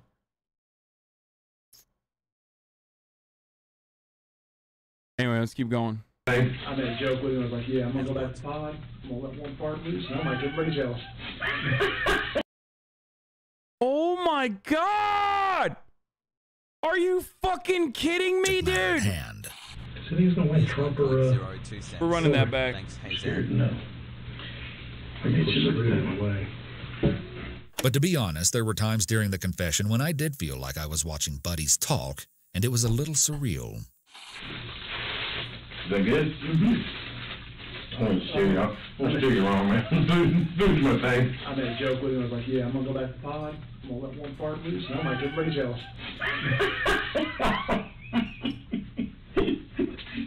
Take this crop dust. Y'all had sandwiches again.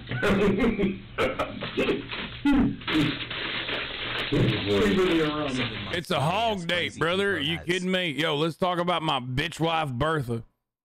You got a bitch ass ex-wife too? That's why I thought about kidnapping women myself. I saw your Amazon reviews, brother. I think you got some good ideas on what to use. You know, I might be using them myself actually for restraints. Thank you, Admitted Flunky, for the 10 gifted subs. Yeah, this guy literally, chat, for those of you who are just tuning in and you're like, what's up? Like a cop and a fucking, you know, a cop and a criminal are like having fun together. Like this guy literally murdered, raped, kidnapped like multiple women. Was just an hour ago talking about like a fucking quadruple homicide where he killed like older women, you know what I mean? Like, thank you, Admitted Flunky, for another 10 gifty, boys. Well, the thing about it is, they're kids today, they call them millennials, and they want everything handed to them. I had a buddy, and this is when I first realized it, and we didn't expect it from my generation. But if being friendly with Todd was enough to butter him up to spill the whole truth and put him behind bars for life, it was worth it. In the end, I think this statement from the investigator best sums up how authorities were able to treat Todd with kindness and respect, despite the things he's done.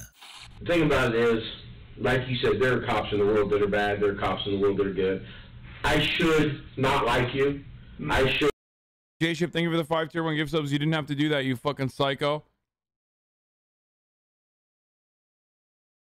Want to nail you to the cross, you know, but what do you mean, but motherfucker? This guy was a demon for like 20 years, bro. Since like 14, he's been like kidnapping and raping and doing psychopathic shit. What do you mean, but? There's no but. If you want to make the argument that there's good cops and bad cops, like if there's any variation there with respect to like morality in the police force, you can't follow that statement with a but, dude. I'm going there anyway. Well, no, it's not that. But yeah, I get it. I want to do the right thing for you. I want to make sure the right thing is done for you and by you. I don't do this job just to put people in jail and do stuff like that. I do this job because that's the way I want to be. Thank you, Mox, This man. next part of the conversation might give us the most valuable insight into Todd's headspace, so I'll let it play without commentary. I wonder how this is going to play out. 20 gifted. Really? And Kev Rhino for the 5 gifted. Put me on a gurn, which is what I'm expecting.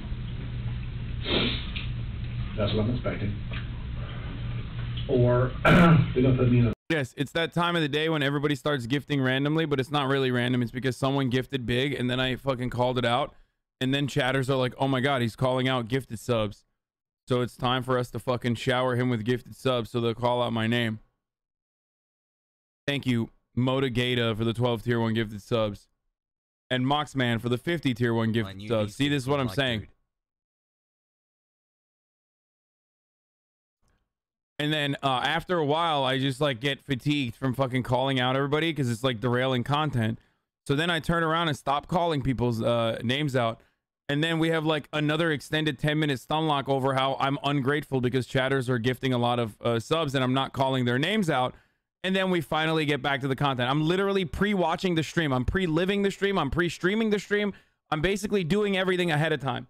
Okay, I ran it out for you. Thank you, anonymous user, for the 5 tier 1 gifted subs. Okay, yeah, way too dank, baby. I'm pre-stun locked on the stun lock about what kind of stun lock we're about to have. This is the most meta shit, dude. I swear to God.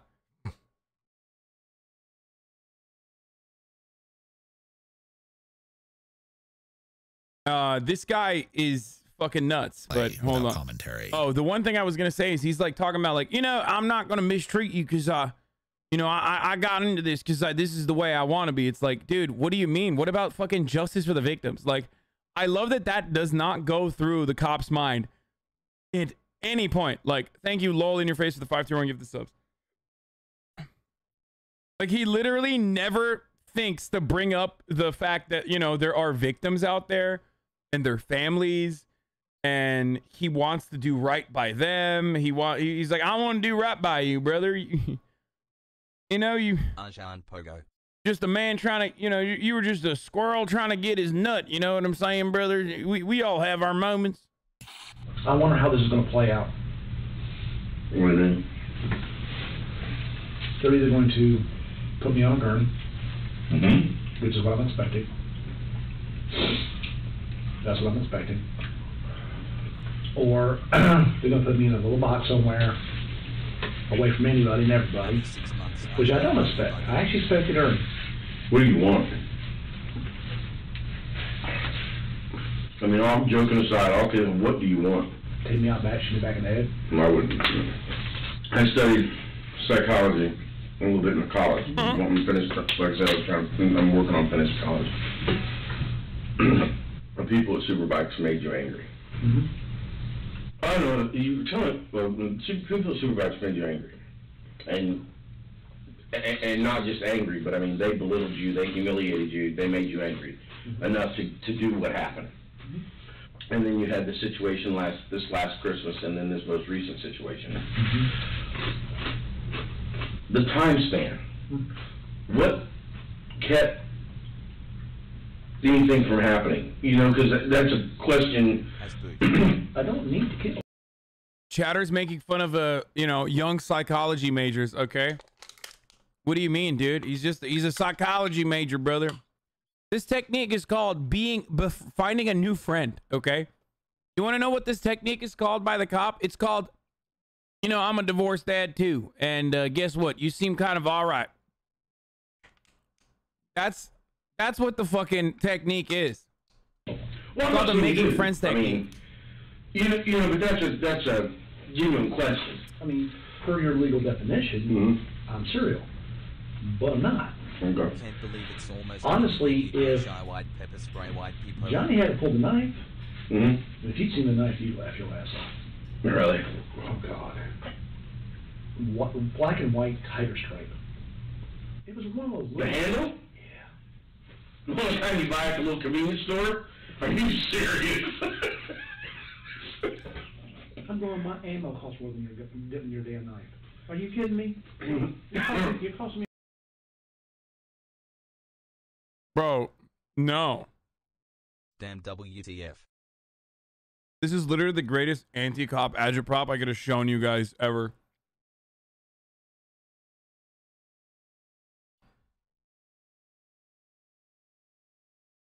Like, the cop literally went from, I'm doing this because this is the way I want to do, I'm not even thinking about the victims, to literally being like, hey, yo, fuck the victims, actually. I can't believe how poor that motherfucker was that you murdered.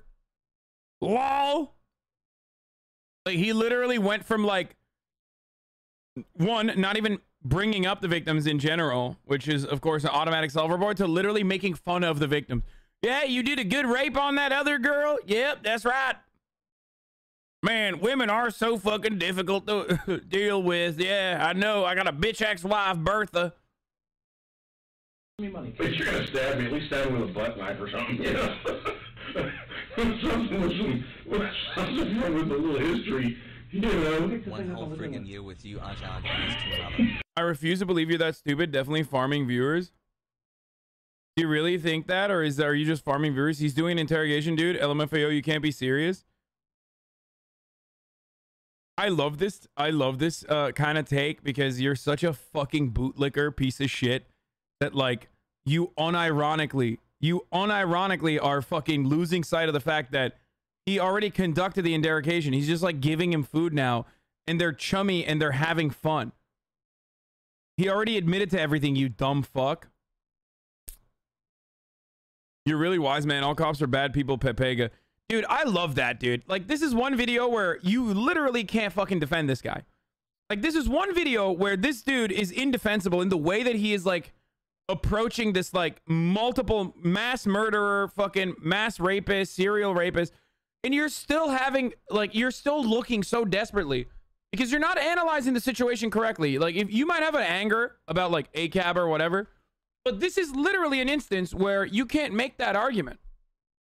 And yet you are still looking from your biased perspective to defend the cop and being like, oh my God, well, you know, he's actually doing an interrogation. He's not. He's not doing an interrogation at this point. They're just fucking having fun. They literally conducted the interrogation at this point. You're wrong. You're literally wrong.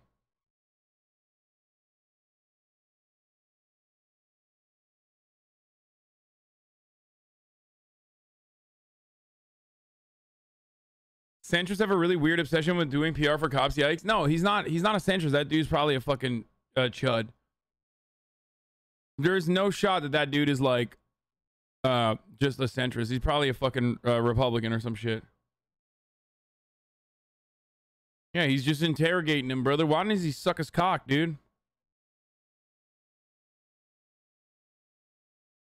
Yeah, policing is one giant cheeseburger party. This is after you shot him. The problem is that you keep talking bad about all cops. Yeah, that's not a problem, brother. If that's a problem for you, you're at the wrong fucking stream, okay? Listen, you can be a good person and you can be a cop, okay? But you can't be a good person while you're a cop. There are very limited instances where you're actually doing the fucking right thing because by designation, your job, unfortunately, in the way that it's been created historically and the way that it works right now in contemporary society, it makes it impossible for you to be a good person while in the process of being a cop. There are plenty of unjustifiable laws that you have to uphold as a police officer, as an officer of the law, and therefore it is functionally impossible for you to be a good cop. That's what ACAB means. ACAB doesn't mean that like fucking every cop unconditionally is a piece of shit, awful human being. It just means that while you're a cop, you can be a good person overall, okay? Otherwise, you could have even joined the police force with honest intentions, things I talk about all the time. But while you are literally a fucking cop, and you put the badge on and you're fully subscribing to that culture, that behavior, that attitude, you get the fucking training, and then most importantly to that you do cop things, you're not going to be a good person. That's just the reality. You can jerk off to endless amounts of Hollywood footage that tell you like cops are fucking protecting the block and they're here to protect and serve, and actually they're putting their lives on the line, but ultimately they're not even they're barely in the fucking top 20 most dangerous professions in this country, okay? They get away with murder. They get away with rape. They get away with a fucking litany of crimes. They're above the law. They treat poor neighborhoods, but specifically black and brown neighborhoods, like an occupying force. They've literally gotten their training, the kettle and corralling strategy, and the occupying force attitude from the Israeli Defense Force, the IDF, the occupying force in Israel. So that's the reason why they treat people like hostile fucking enemy combatants to a certain degree. They weren't great even before they got this fucking training. Post 9/11 is when they started getting the counterterrorism training, though. So ultimately, there are a multitude of different reasons as to why policing in this country is irreparably fucked. But you and other bootlickers like you who are like, oh, I'm so upset that you're talking down the cops, brother, Blue Lives Matter, are making it virtually fucking impossible to make any sort of change. I don't give a fuck about the optics, okay? I don't care. You can cry about it all you fucking want. Be like, oh my God, well, what about when they stop rapes or stop bullets? It's like, as though cops are like literally diving in front of dicks. You know what I mean? Like, oh, there's a rape happening. There's like a massive backlog of rape kits that have not been tested in this country. And you're like acting as though cops are, you know, not doing the rapes and instead fucking stopping the rapes from happening. Anyway, that's not their fucking job, dude. Their job is to actually protect and serve in theory. They just never ended up, doing that. Police officers, unfortunately, under the capitalist organization of the economy, do not protect and serve the interests of the people. They protect and serve the interests of the capital. Okay? That's what they do. They protect and serve the interests of capital. That's why leftists consider cops to be class traitors. Cops are fucking strike breakers, okay? They help rats, scabs, cross the fucking picket line. They break protests down. They destroy free speech. They destroy any sort of fucking insurrection or any sort of fucking attitude that you might legitimately hold against the government. They exercise the state's monopoly of power, okay? Or, I mean, the state's monopoly of violence. That's what they do. That's what their fucking job is. Now, in theory, there is still a necessity for policing or some kind of fucking organization that does technically, by presence, demonstrate that there is some laws and there is some order. Unfortunately, though, especially in a lot of black and brown communities, the presence of police is a demonstration of disorder and lawlessness. Okay, are you happy? Did you really need to fucking hear all of this? Is that going to change your mind? Imagine a society without law and order? Yeah, that would be fucking terrible. Except cops don't fucking provide law and order in many of the circumstances that they find themselves in. Okay? Their presence is lawlessness and disorder if they operate like they are above the law. Anyway, I get really fucking annoyed when people are like, play Skyrim music over it. Shut up. Just fucking edit this part of the video and play your own goddamn Skyrim music over it. I'm sick and I'm really fucking annoyed that we, you know, I made that joke one time. So now every single time I fucking talk about it, you literally are like, oh, yeah, play Skyrim music. Yeah, dude, let me stop in the middle of a fucking rant about policing to play Skyrim music because that's going to really, you know, hammer in the point. I don't give a fuck about cops. I just think it's stupid how biased you are against them. Just play the video already, man. Jesus Christ, you're so hot when you're mad. God damn. Oh, dude, this one is just a fucking horny simp.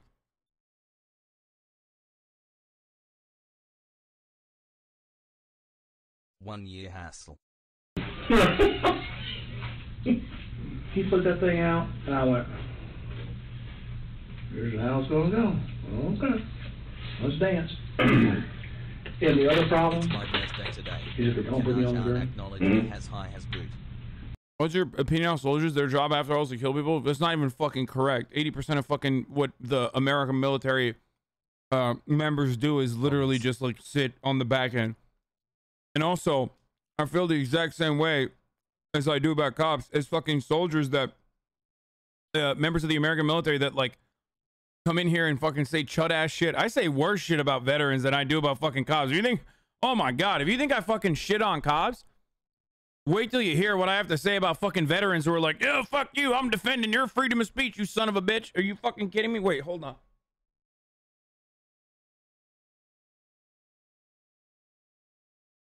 Talking to a goddamn veteran, you're talking to a goddamn veteran yourself, all right? You understand me? I'm a goddamn Korea War veteran, baby.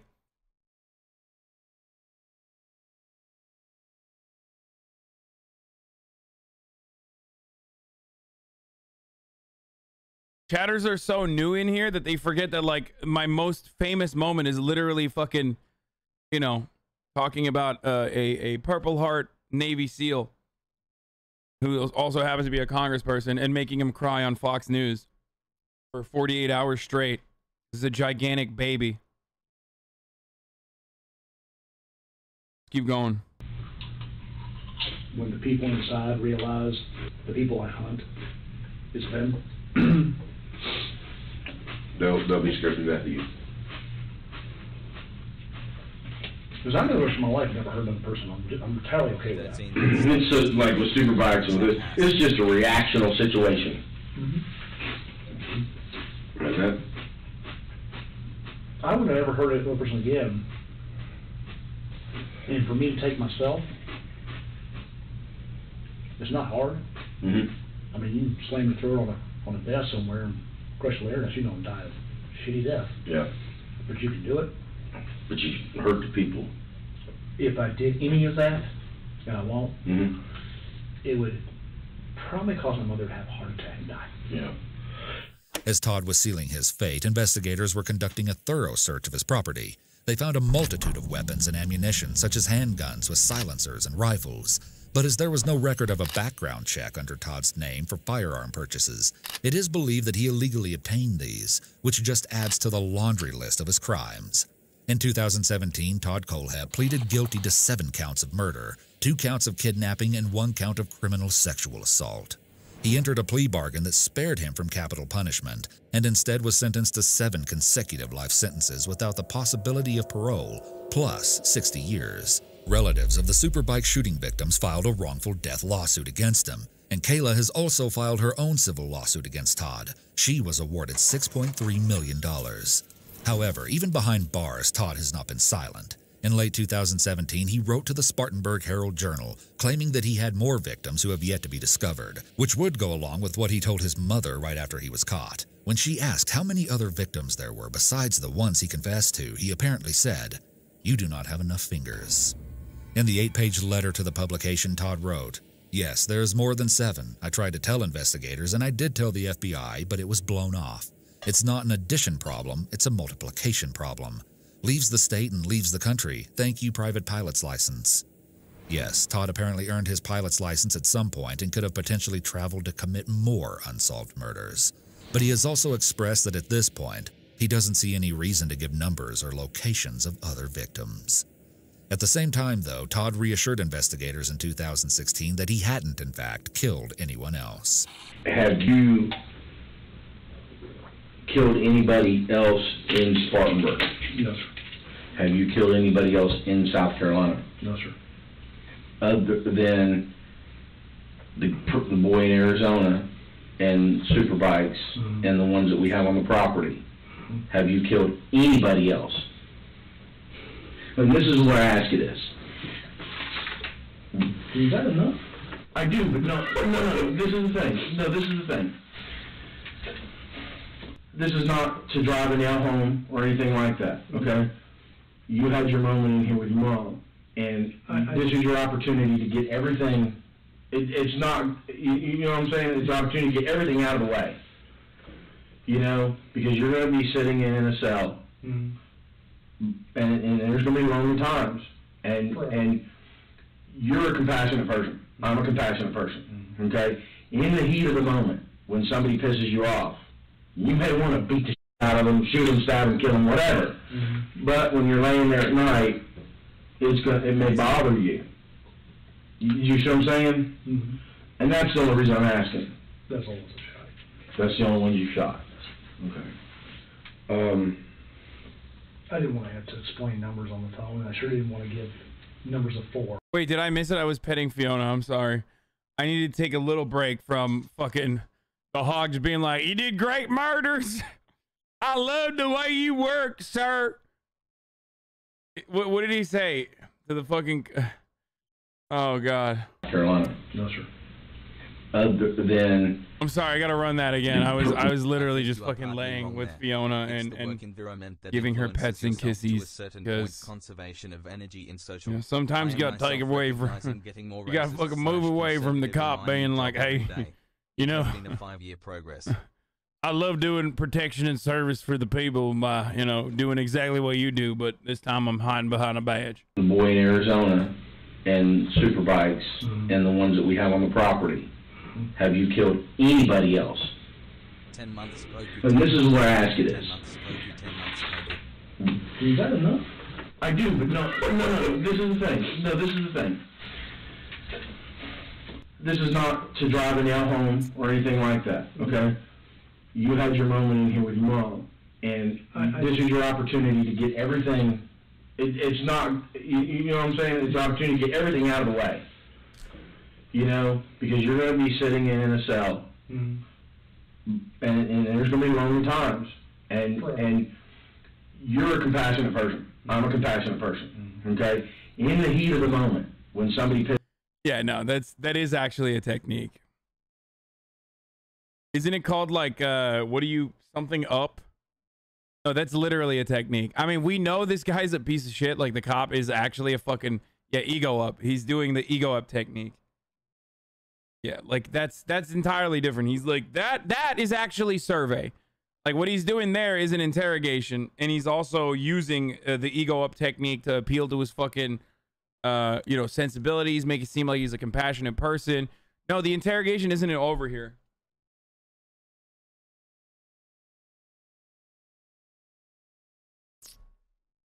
Now we got a nice. The interrogation isn't over here. him laughing and chumming it up with him while he eats a giant burgle is makes me way more uncomfortable, way more uncomfortable than this. This is normal. Pisses you off. You may want to beat the shit out of him, shoot him, stab him, kill him, whatever. But when you're laying there at night, it may bother you. You see what I'm saying? And that's the only reason I'm asking. That's all it's shot. That's the only one you shot. They're responsible for putting this guy behind bars. He would have killed and raped more people otherwise, dude. Cops need reform, not defunding or freaking abolishment, dude. This is called the chatter didn't listen to anything that this political commentator has ever said or understands the complex opinions he has on policing in America and policing worldwide. So the chatter is actually creating a completely fabricated approach that he suspects the streamer has technique. Okay? That's what it is. That's what that take is, dude. Okay. I didn't want to have to explain numbers on the phone, and I sure didn't want to give numbers of 4. So when you told Mom she didn't have enough fingers... I just didn't know what to tell her on the phone. Okay, so that was kind of, not, I don't want to say embellishment, but it was just something to... Didn't want to give her phone numbers. What is this? I gotcha. Definitely more than one hand, but it's not really a bragging kind of... Oh my God, I got Austin to paint his fucking nails, dude. I mean, mine is like done now. I don't have it anymore, but that's hilarious. 1 year with the big man Pog at Hasan. My man. That's sick, dude. I wonder how many people I wonder how many guys I got to paint their nails.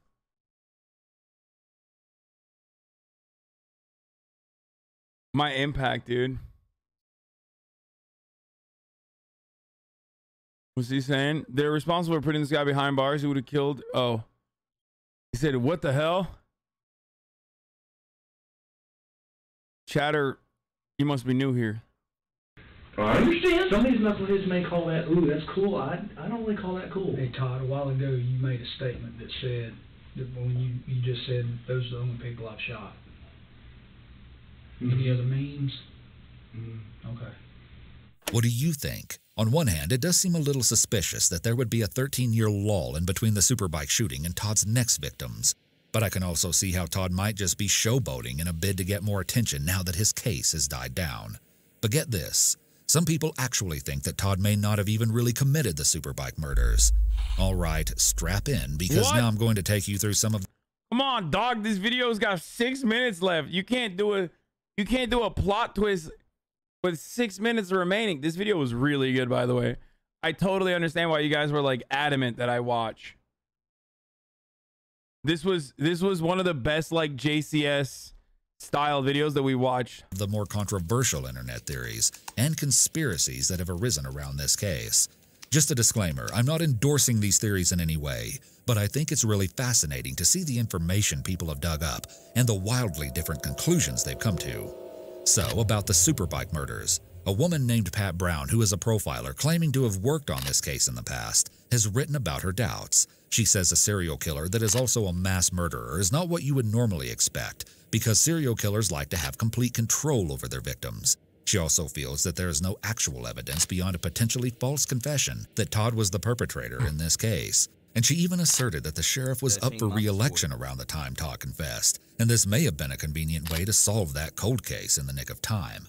However, a counterpoint to this idea is that Todd mentioned a detail in his confession that apparently was never released to the public before, when he said that he shot each of the victims in the forehead, so investigators feel pretty confident that he was the one behind the crime. But still, Pat refutes this claim and actually says that none of the victims were shot in the forehead. There's honestly so much to go into here, but to me, it seems like... I mean, he fucking lied about how, like, the dude attacked him with a knife and stuff, too. He very clearly embellishes to fit that narrative that, like, you know, these are actually legal kills. These are actually kills that are, like, warranted. You know what I mean? It's just a very chud thing to do. That's why he's doing it, because he's just a fucking chud. You ignored my $10 donation of environmental indoctrination? What the fuck was it, dude? It's kind of your fault, dude. Just write it in the fucking chat. Like Todd's motive and explanation of this crime were clear. so I'll let you decide what you think really happened. And then another conspiracy theory people have posited centers around Kayla herself. This one is rather sensitive, and I again want to emphasize that I don't subscribe to these beliefs and would never do anything to blame the victim, as what she had to go through was undoubtedly unimaginable.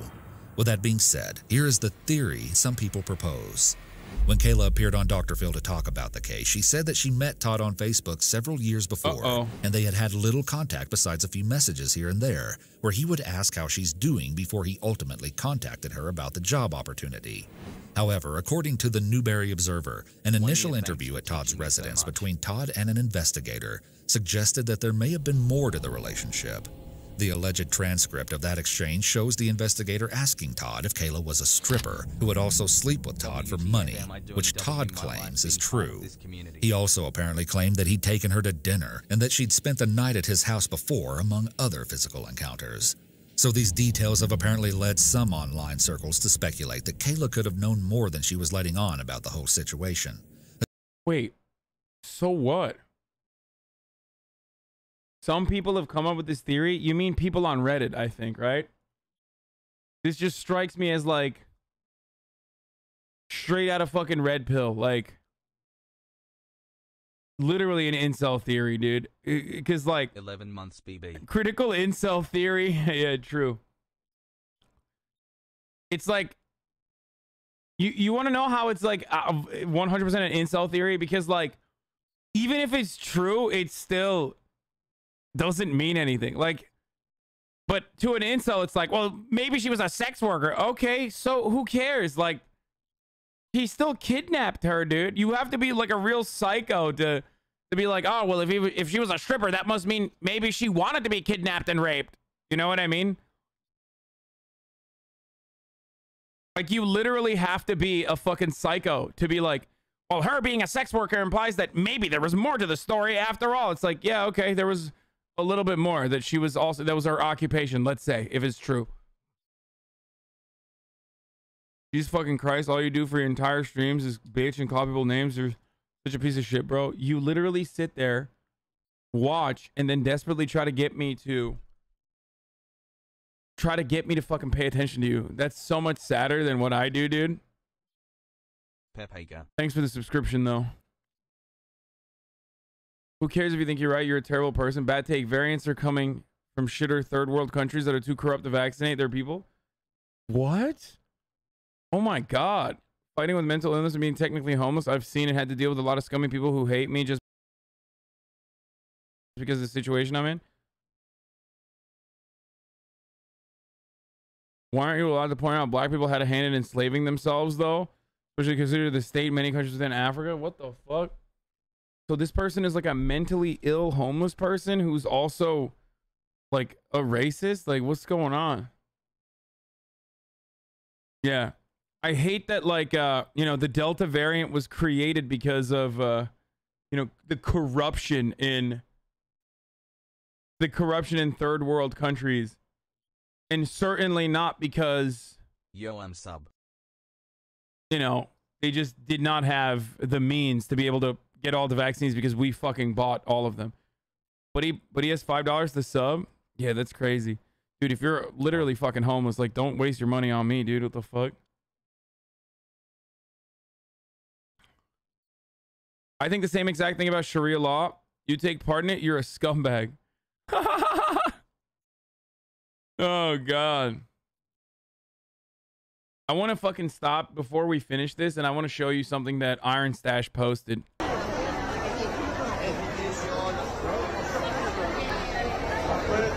It looks fake.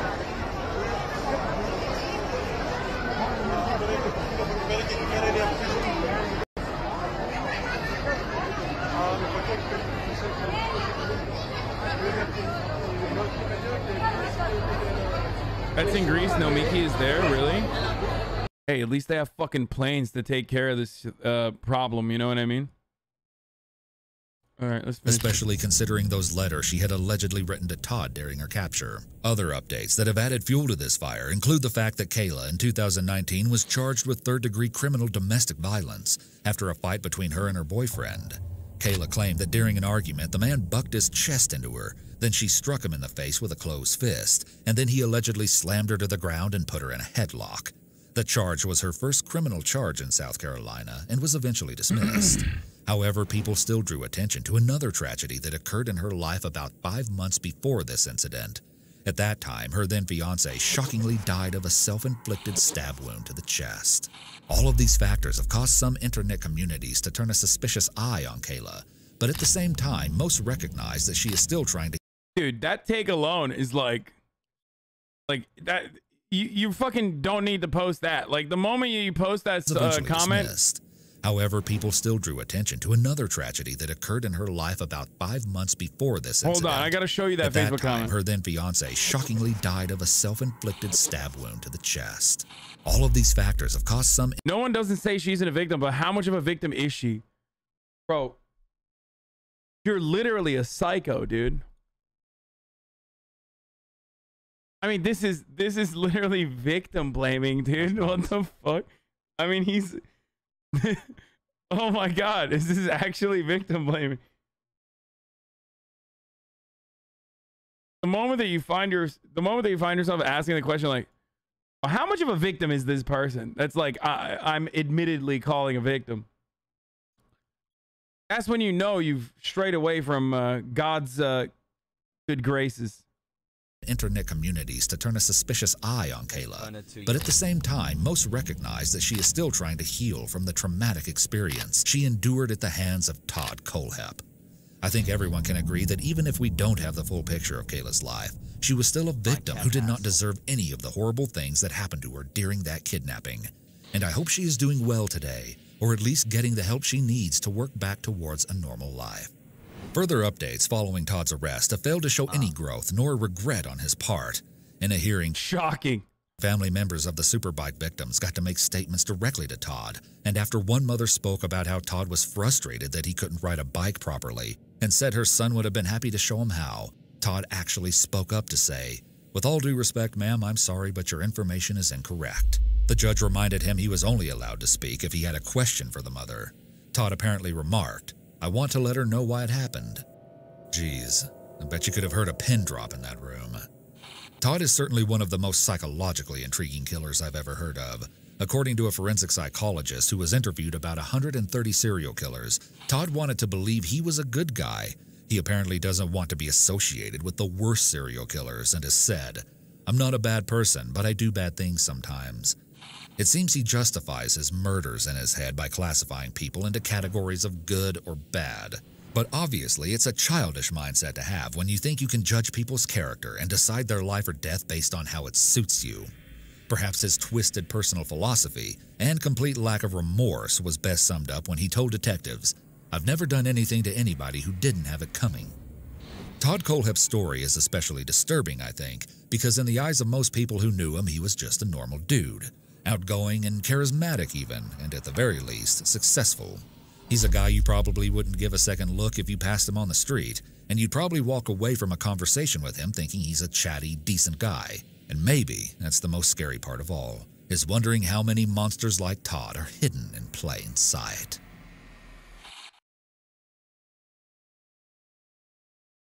What a sense of entitlement looks like?